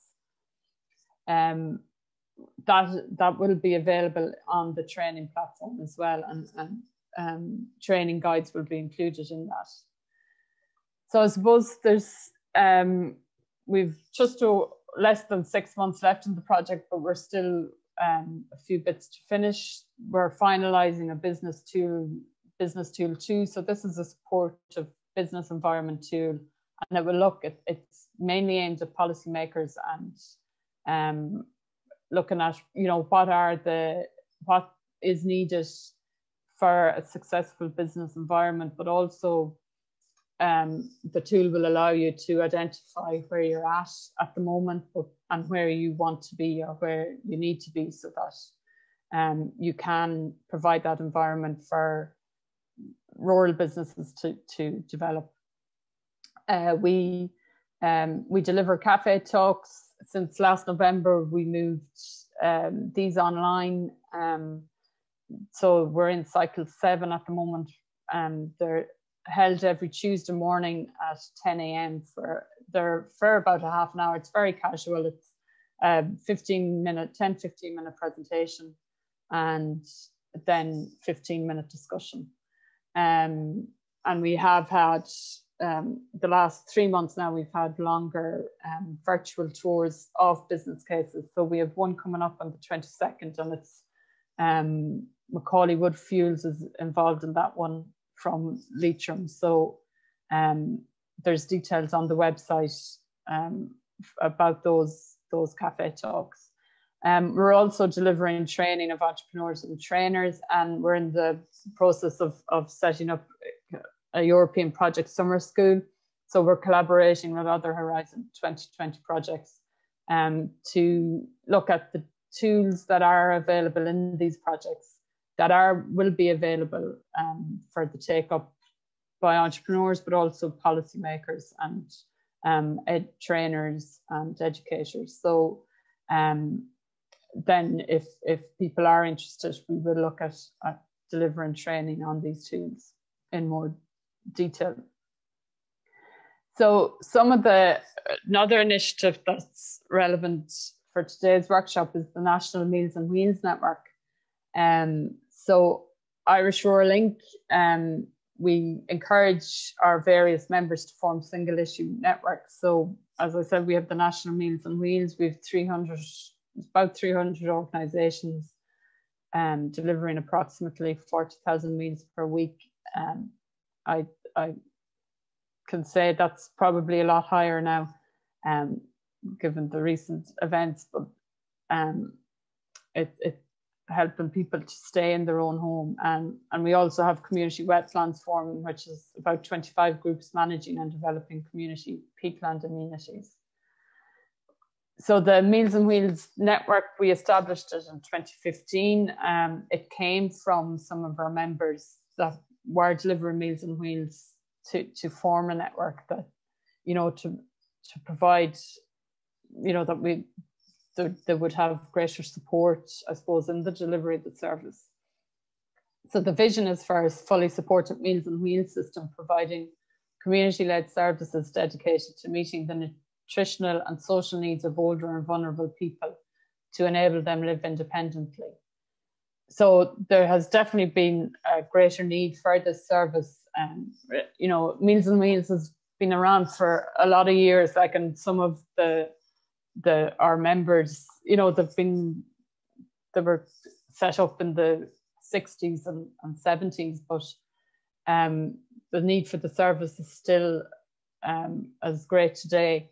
And I suppose a lot of the time there is sometimes that stigma attached to it, that it is for, you know, that older people might have, that, you know, that's what would the neighbours think if I can't cook my own meal, I'm getting the meals delivered. But it's we're trying to remove that stigma and build it into, I suppose, the whole care for older people in the communities. And I suppose with an aging population, there is, even before COVID, the demand for the service was increasing. I suppose the Sláinte Care framework as well is focusing more on that delivery of healthcare in the communities, and like we would see Meals on Wheels having a greater role to play in supporting that delivery. Also COVID-19, with people not being able, especially the first lockdown when people were cocooning, a lot of the daycare centres were closed. So a lot of the groups did set up Meals on Wheels as well, and change their model to deliver meals to people in their own homes. So the objectives of the network is to advocate for a national standardized Meals on Wheels service. So there's a lot of, there's groups that have been established for a very long time. There's newer groups, delivering on smaller scale. And I suppose supporting them to help develop their service, and working in that kind of like the peer-to-peer, knowledge, and the sharing of information. The network allows for that to take place.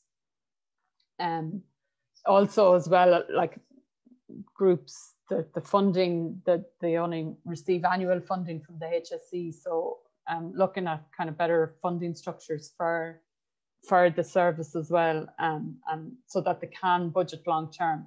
And I suppose COVID really impacted on Meals on Wheels network. Their reliance on fundraising, their reliance on extra income coming in. Some might do extra, rent out rooms, and all that income was lost during COVID. And then again, they were only getting the annual funding, so a lot of them nearly had their funding nearly ran out, by the first few weeks of lockdown back in March 2020. So trying to secure stronger funding or core funding for these groups as well. Again, we advise and advocate the government and other agencies. So we've kind of working closer now with the HSE since COVID.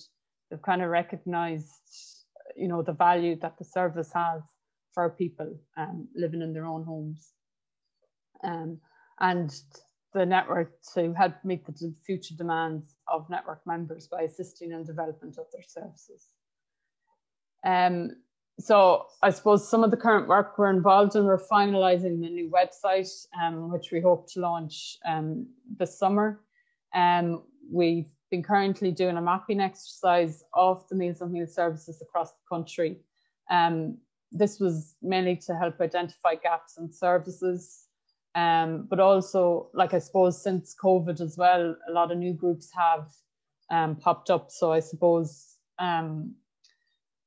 see if there are overlaps, and if groups could work together, and also if there are gaps near other services that they could link in with each other and see who could deliver to that area, if people had capacities, or if they could split it, maybe one day and another day of the week. And also as well, to make it easier for people to find a service. I mean, we get calls and emails from family members living in America or Australia, that they're away from their family, that they're concerned about their health as well, or to make it easier for them. They might be coming out of hospital, just to ensure that they have that service available for them. So again, this will help them to identify or find a service in their area. We're also doing a needs analysis of the service. So this is to highlight the demand for the service, which was increasing before COVID anyway, but definitely COVID has had a big impact on providers in terms of demand and, as I said, the funding as well. And we were also able to secure community foundation funding in 2020 and 2021 to distribute among the Meals on Wheels providers. So this, I suppose, made it easier for a community foundation to deliver it out to distribute it to the different groups as well.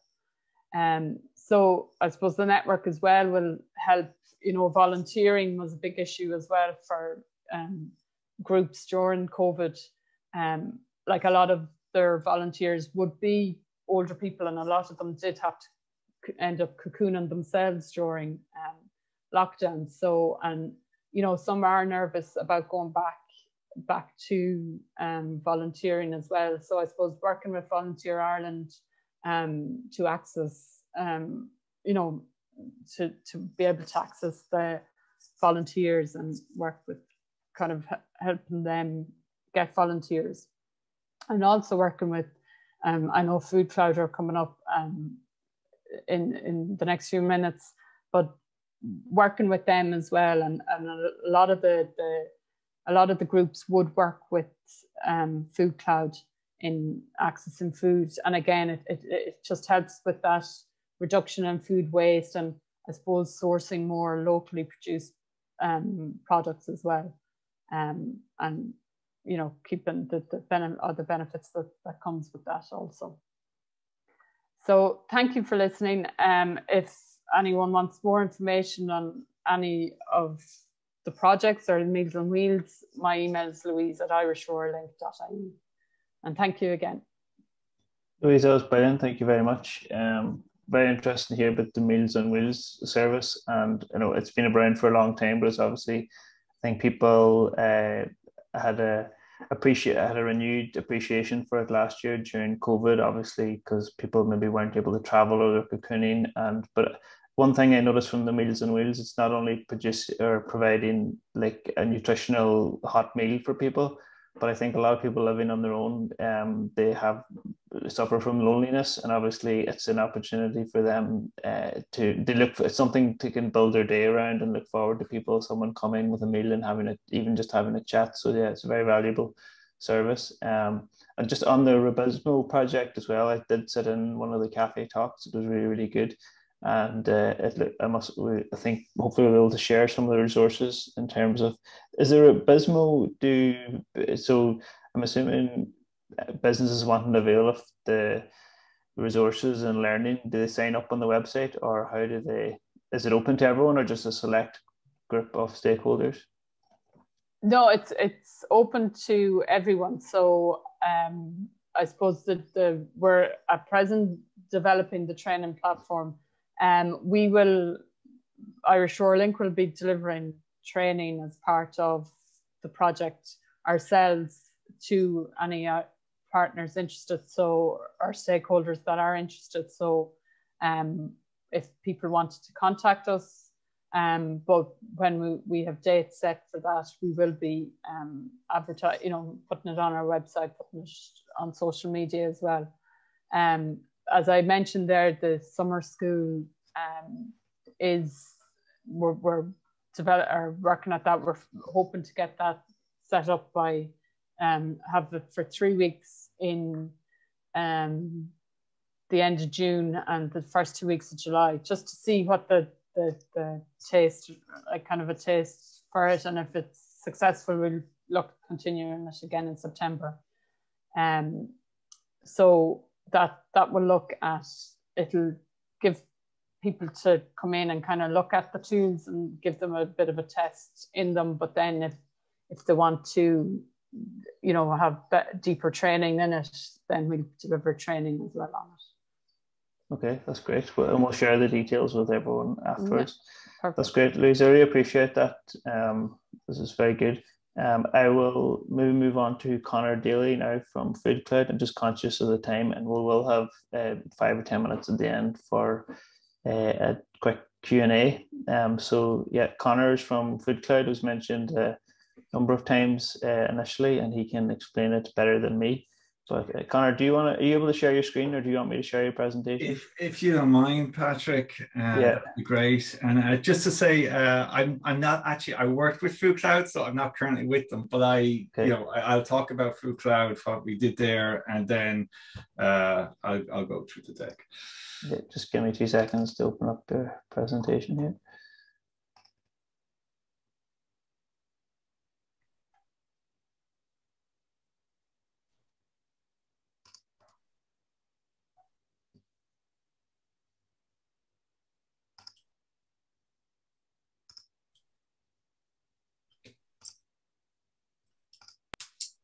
Can you see, everyone see the presentation there? Yes. Yeah. Okay. So Connor, you just let me know when move to the next slide or whatever. Yeah, perfect. Firstly, Patrick, thanks for the invitation and from the Regional Assembly. I know Patrick from a previous project called a niche project when we worked together up in Donegal, and it was involving honey, and Romania was one of the countries involved. So Doris, I've been out there, and beautiful Timișoara, and also Trunde, nice to meet you from Hungary. Just before I go on, just pay tribute to Joanne, Brian, Jennifer, and Louise. Super work that you're doing. Well, you guys have spoke a lot about the social. Maybe I could come in and talk more about the sustainability. And when I talk about sustainability, I'm probably talking about economic sustainability, a living wage, and fair prices, and environmental sustainability. So if I kick off with Food Cloud, Food Cloud is an amazing company. I worked there for the last year up until the February this year. It was set up by 2 young women, Isolt and Even, while they met at college, and they've created this amazing company. And what they do is probably 3 things. They've created a technology app which allowed supermarkets to identify surplus food, or food that they don't think is going to sell. And rather than throw that food into waste or landfill, they can upload that information into their app, and then they've got a network of charities here in Ireland that actually can access that app, and they can collect the food. So you have supermarkets, and when I say supermarkets, you're talking about Tesco, Lidl, Aldi, Spar, SuperValue, basically loading every day into this app food that they don't think is going to sell, and then local charities in that area can collect that food. The benefit for the supermarkets is that they reduces their cost of disposing of the waste, but also allows them the marketing and the branding to say that they are supporting charities in their local areas. By working with the charities, they're ensuring that the food goes to the right people, the most vulnerable people. So when Louise was talking there about elderly, Meals on Wheels, children, people who are literally hungry, and those charities are working. So it's a wonderful business. The other thing they have in Ireland is they have 3 warehouses. So they have a warehouse in Dublin where I was based, and they also have a warehouse in Cork and Galway. And how that works then is that you have the big supermarkets have central distribution depots. And if they find that they have produce that is going out of date, or they know that won't sell, they can ship that in to the Food Cloud depots. And then the Food Cloud have vans on the road, which basically deliver that surplus food into charities. So it's an amazing system. They also have a very interesting idea around volunteering. So big corporate companies, for example, there's a big bank here in Ireland called Allied Irish Bank. They would have partnered with Food Cloud, and they have sent in volunteers from AIB to actually work doing the picking and the fulfillment of the orders in the warehouses and helping out in the vans and the distribution. So you now have basically employees within a big organization who are paid by that organization to get time off to volunteer doing social good with Food Cloud. And AIB, for example, would be just one company. And then for the likes of AIB, it's good for their staff morale. And it's also good for them to say, we are supporting charities, we are supporting sustainability. So it meets their CSR requirements. So again, it's a relatively young company. Just to say, they have operations in the UK, Poland, the Czech Republic. They have apps that people can use. So at the end, if anybody wants information on how they can connect in with Food Cloud, I'm happy to facilitate that. I had a great year there, and I'll talk about what I'm doing now. And if you can go to the next slide, Patrick, that would be great. Thank you. So the sort of thing with food waste and plastic, and I just want to touch on this because there's a huge issue with sustainability and the amount of plastic that's ending up in our oceans and landfill and can't be recycled. And there you have some stats from Europe, and Ireland is the worst. And if I pay tribute to Hungary and Romania, you guys are down at the bottom, right? So maybe we could learn some ideas from Hungary and Romania on how we could be more efficient, but Ireland is the worst. And now this is 2016 figures. The problem though with plastics are very important for preserving the shelf life of food. So without plastics or proper packaging, a lot of food will go into waste. So it's like, how do we square that circle? And if we go on to the next slide, Patrick, where my thinking is, I'm actually doing a master's in food management and technology with TU Dublin here.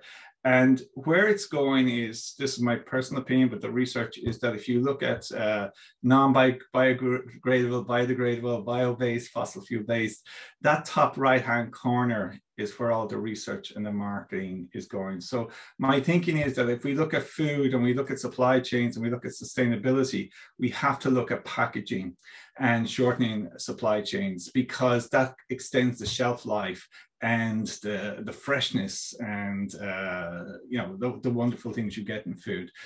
So we're now moving towards bioplastics, and where you actually can put your plastics in the bin, and so that's where it's going. And as I say, I'm doing some research there on that as part of a master's. Can I go on to the next slide, Patrick, please? Okay, linked to that then is just touching on the consumer. So the consumer just doesn't want to know about sustainability. They want to know where the food comes from, the price. They want to know everything, okay? So we're now moving to digitization. And if you are developing your supply chain, it's how do you capture all this information for, like, was there, you know, tell me about the air miles. How far did it come from? Who's the local farmer? Do they use pesticides? Are they organic? Are they involved in the community? Do they pay fair wages to their employees? You know, what are they, how do the animal husbandry rate? So all this information now is going to be so important in terms of marketing and positioning food products. And I think it's also got to shorten the supply chains, because to control that information, you have to shorten the supply chains. And so if we go on to the next slide, I think digitization and transparency.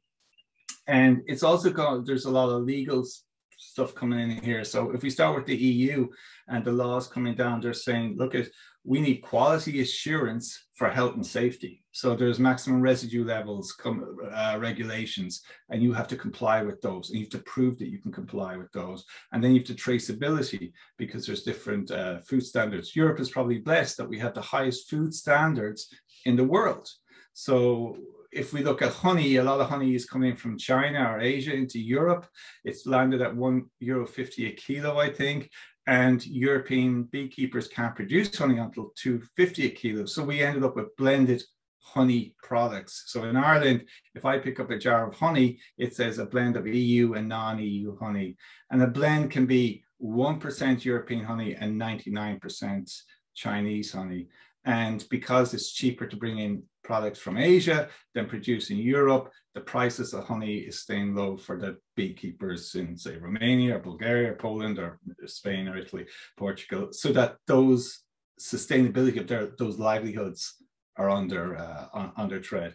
So You then move into the sustainability goals. So all the big multinationals, and this has happened, you know, they're saying we need to look at our carbon footprint. And there's leaders out there like Danone, and they're saying we got to measure this and we got to reduce it down. So they will only want to be working in the future with companies and producers that actually can demonstrate that they are reducing their carbon footprint. They are looking after their water and their soil and different things like that.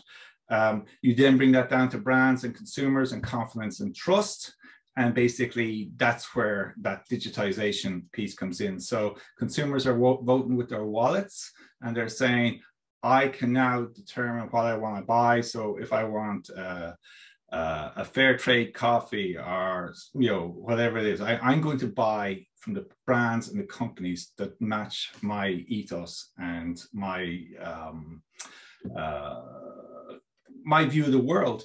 And in the past, marketing, probably they could talk the talk, but now they're having to walk the walk. And with technology, if you're not doing what you're saying on your packaging and your marketing, you'll be called out pretty quickly. And that's a huge issue for brands. I don't know if any of you seen the Nestle report there, but I think issue that's saying that the amount of sugar and salt, and I think in their products is a serious issue. And they have to, how do they deal with this? Because this information is becoming more and more important. And at the end of the day, it's about profitability, because if our farmers and our food producers are not making a living wage, then they can't stay in business. And so, it's so important that we reward the producers. And if most of the profitability and the profit has been taken, in the supply chain closest to the consumer, I would argue that it's more important for the brands and the consumers to actually engage more with the profitability, are the local farmers. And you saw what Joanne was doing there up in Donegal, reaching out, and Jennifer there in Roscommon, and the work that Brian's doing in Leitrim. So it's more about connecting people in, but also when you do that, you get rid of what we call the messy middle in the supply chain, and it's more revenue goes to the people who are doing the work. So I'm just going to share an organization I'm involved in. It's a Dutch company. If you can go to the next slide, it's called Fairchain. It's a foundation. It's a not-for-profit, and the idea was that most of the coffee imported into Europe comes in as green beans. It's roasted in Europe and then sold, and a fraction of the money is left in the source country where the coffee beans are produced. So this company called Fairchain, it's a non-profit foundation, came up with the idea that says, we are actually going to roast the coffee in Ethiopia, and we're going to bring it in and sell it, and we're going to give 50% of the retail value back to the country of origin. So that's how the Fairchain Foundation started. And they created this brand called Moi Coffee. And this was their first product. So if you bring all this together, we're talking about economic sustainability, we're talking about environmental sustainability, and we're talking about transparency where the customers can actually track and trace where that coffee is coming from. And the technology platform is built on a blockchain platform, and which basically means that you're telling the truth. So you cannot disguise any information, and it's transparent. So anybody who buys from My Coffee or Fairchain Foundation can see where every penny goes on that journey of the coffee being grown in Ethiopia and ending up in your mug when you drink that coffee. Next slide, please, Patrick. So here is what they're trying to do in Fairchain, and they've succeeded. So they're upscaling small actors. So they're bringing these people together, they're enabling them to use technology and building that knowledge and supporting them in the field on the ground. And they're shrinking that supply chain. You still need the large actors, but again, it's which actors you choose to work with. And again, it's like, more sustainability, reducing chemicals, reducing packaging, diversity, all those things. And they brought that together with the Moi Coffee. In Holland, they have this in with Albert Heijn, which you may not be familiar with here in Ireland, or Romania or Bulgaria. It's a huge upmarket, largest supermarket chain in Holland. They go on the shelves there, but they also have a direct to consumer and direct to business model. and which has been wonderful for them. And if I can go to the next slide. So you take the Fair Chain model. This is from Fair Chain Moy coffee that you can buy in Ireland and the UK. And you can actually sign up and get coffee delivered to you once a month. And it's really, really good coffee, guys. So if you want super coffee delivered to your door and you get this well-being feeling, and also companies and organizations can get coffee delivered, do coffee machines or whatever. But that's an example of direct to consumer, because the money now is staying in the supply chain. So coffee delivered to your door. Another example is thank you, Patrick, is a project with cacao from Ecuador. This is a UN, let me get this right, it's a UN Development Program initiative. So they source cacao from Ecuador. It's the most amazing chocolate and they sell it directly. So if you Google theother.bar, you can buy this directly online. I just want to make a few points here. Is there's an impact here, and it's sort of like this, sort of let's create impact. This is driven at the consumer. So you see that QR code, that little thing, when you scan that on your phone, there, yeah, thanks, Patrick. You have three choices. You can basically, this is a consumer spending. I'm buying this bar, and now I'm making a choice, right? So when you do that, you get a token, and that's a blockchain token that basically says, I'm going to give that to the grower of the chocolates, the people there, so they get a tip. It's like you're in a restaurant, you give somebody a tip, but that goes directly to the producer. The other thing they can do and say, you can also use that token to support, say, supposing they're building a water treatment plant or a new school, or there's some NGO in that area, they're planting trees. You can donate to that locality as well, whatever. Or thirdly, you can say, I'm going to have a reward for myself, so when I buy my next bar, I'm going to get a discount. So it's like a loyalty program. And this is what they sort of, the Fair Chain Foundation thing is all about, this impact. So consumers making an impact with their spend. And if I can go on to the project I'm working with them on now, Patrick. Sorry, Connor. Yes, yeah. Connor, sorry to interrupt you, just we're a bit pressed for time, but yeah. Okay, no, two more slides. Yeah, no, it's very interesting, thank you. Okay, so last two slides this is the honey thing that I worked on with Niche Project. We have made the decision, because we went all through that, actually phase one is where we're going to go. So we're going to go from the producer to the processor to the consumer, phase one. The other thing, the distribution, the retail, and whatever, that doesn't exist anymore. And finally, the last slide, Patrick. So how it works is a honey producer orders a test kit. They sample the honey, they send it, and then we load that information. It's like a digital DNA into a blockchain. And then when the producer has all the honey and they want to ship it, whatever, samples are taken into 2Match. We authenticate that that's a genuine product. And then you sell that direct to the consumer. And the last slide is just a closing slide. That's, I'm conscious of time. That's how it looks. There's a video then, Patrick, from Accenture on supply chain and blockchain. If you're interested in playing this, it's 3 minutes long. It's really, really good if you've got 3 minutes. Yeah, I'm just conscious of the time. Sorry, we're way over. But I might just share the YouTube. It's on YouTube. I might just share it as a link afterwards, if that's okay, Connor. Yeah. Thanks again for that. That was kind of like an insight into the future, I think, as to what's going down the line. I'm conscious we didn't get really time to have any Q&A, and I'm also conscious that we have interpreters on here who have been interpreting for the last nearly 2 hours, over 2 hours. So do we have any 1 or 2 questions that people would like to ask? Or Doris, do you think we have time for questions? Or sure, is there any questions? Does anybody have any questions they would like to ask, or any observations? I don't think we have any. I might just put up 1 or 2 polls that 2 seconds, just to see, get an idea that helps us with research in terms of, so I don't know if everyone can see this, but the first question is, what is the biggest challenge facing farmers and growers? And if you just want to put in what you think here, in terms of fair price for produce, skills for our labour shortages, consumer awareness, inadequate policy, government support, or lack of integration and collaboration in the food chain. or maybe it's something else.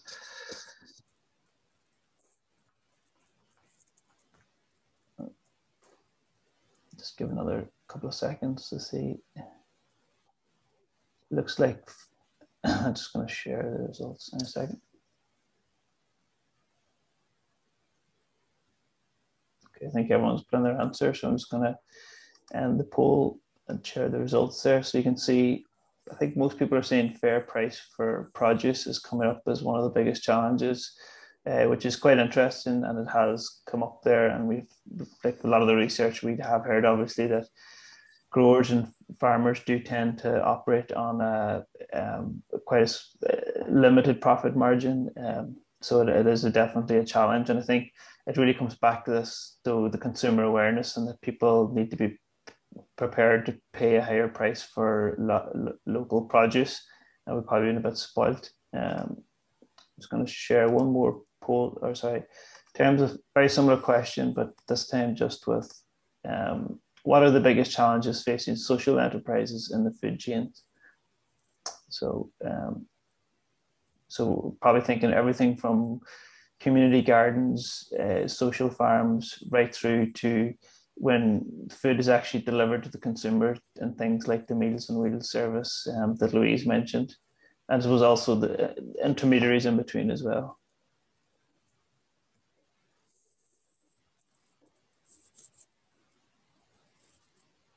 Okay, I think, has everyone got their response? I'm just going to end the poll now. So interestingly, the biggest one there was long-term financial stability, which is interesting. We had suspected that, we'd done our research, but it's good to get to see it's kind of a clear answer. Interestingly, skill shortages didn't come through there. So that was quite interesting. I thought there would have been a bit of skills shortage. But obviously, consumer awareness still needs to increase. And maybe that's one of the good things about COVID-19, is we mentioned, and Louise mentioned, that people started to recognize the value that the community organizations and social enterprise offer. And so one last poll now is more about what initiative would be most beneficial to short food supply chains?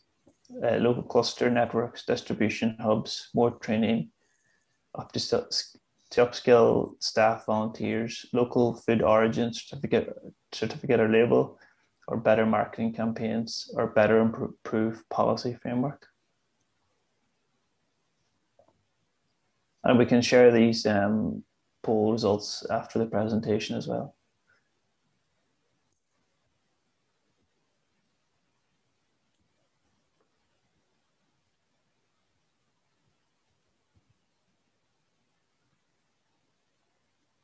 Okay, say that everyone's got their results in. So interestingly, the biggest one there seems to be distribution hubs, but it's distributed, the answers are distributed quite evenly across lots of different things. So like local clusters, I think there is some good examples around the country of where local clusters and networks have worked well to showcase local produce. Distribution hubs is interesting that that's come out on top, and maybe there's a missing link there between, we know obviously the likes of Food Cloud probably do provide a really valuable link between growers and farmers, but also between the supermarkets. But obviously, there's obviously parts of some food sectors or some parts of the food chain which are missing distribution hubs there. So that's quite interesting. Okay, just stop sharing that. Thanks everyone for, if anyone has any questions, they can raise their hands. Otherwise, I'm very conscious that we ran way over time. So we will be in touch. As I said, the aim of this project really was meant to be to take stakeholders. So we're meant to have stakeholders from Romania and Hungary come to here, Ireland, and perhaps we could have visited the likes of Jennifer's farm or something like that there. With COVID, we obviously can't. And then the idea is that we're meant to take stakeholders out to Romania and look at good practices there, and the same with Hungary. So perhaps if travel or restrictions lift in the next couple of months, we might be able to do that, but we'll keep all of you posted and keep you in the emailing list if that's okay with any updates. And we might also have like a local workshop just with the Irish stakeholders, so we'll be in touch. But I see Doris has her hand up. Yes, I have to say something. And first of all, thank you very much, Patrick. Very well organized. I was really impressed by all the presentation. Thank you very much for all the people attending. Thank you for the Romanian stakeholders being here with us today. Mulțumesc, mulțumesc, mulțumesc. And a big round of applause for my two Roxanas, to my two colleagues and to Marinela for being so active and getting everybody around. And thank you very much to Julia and Camelia, and really sorry for being this long, but apparently it's really, really interesting. So mulțumesc fetelor încă o dată. Thank you.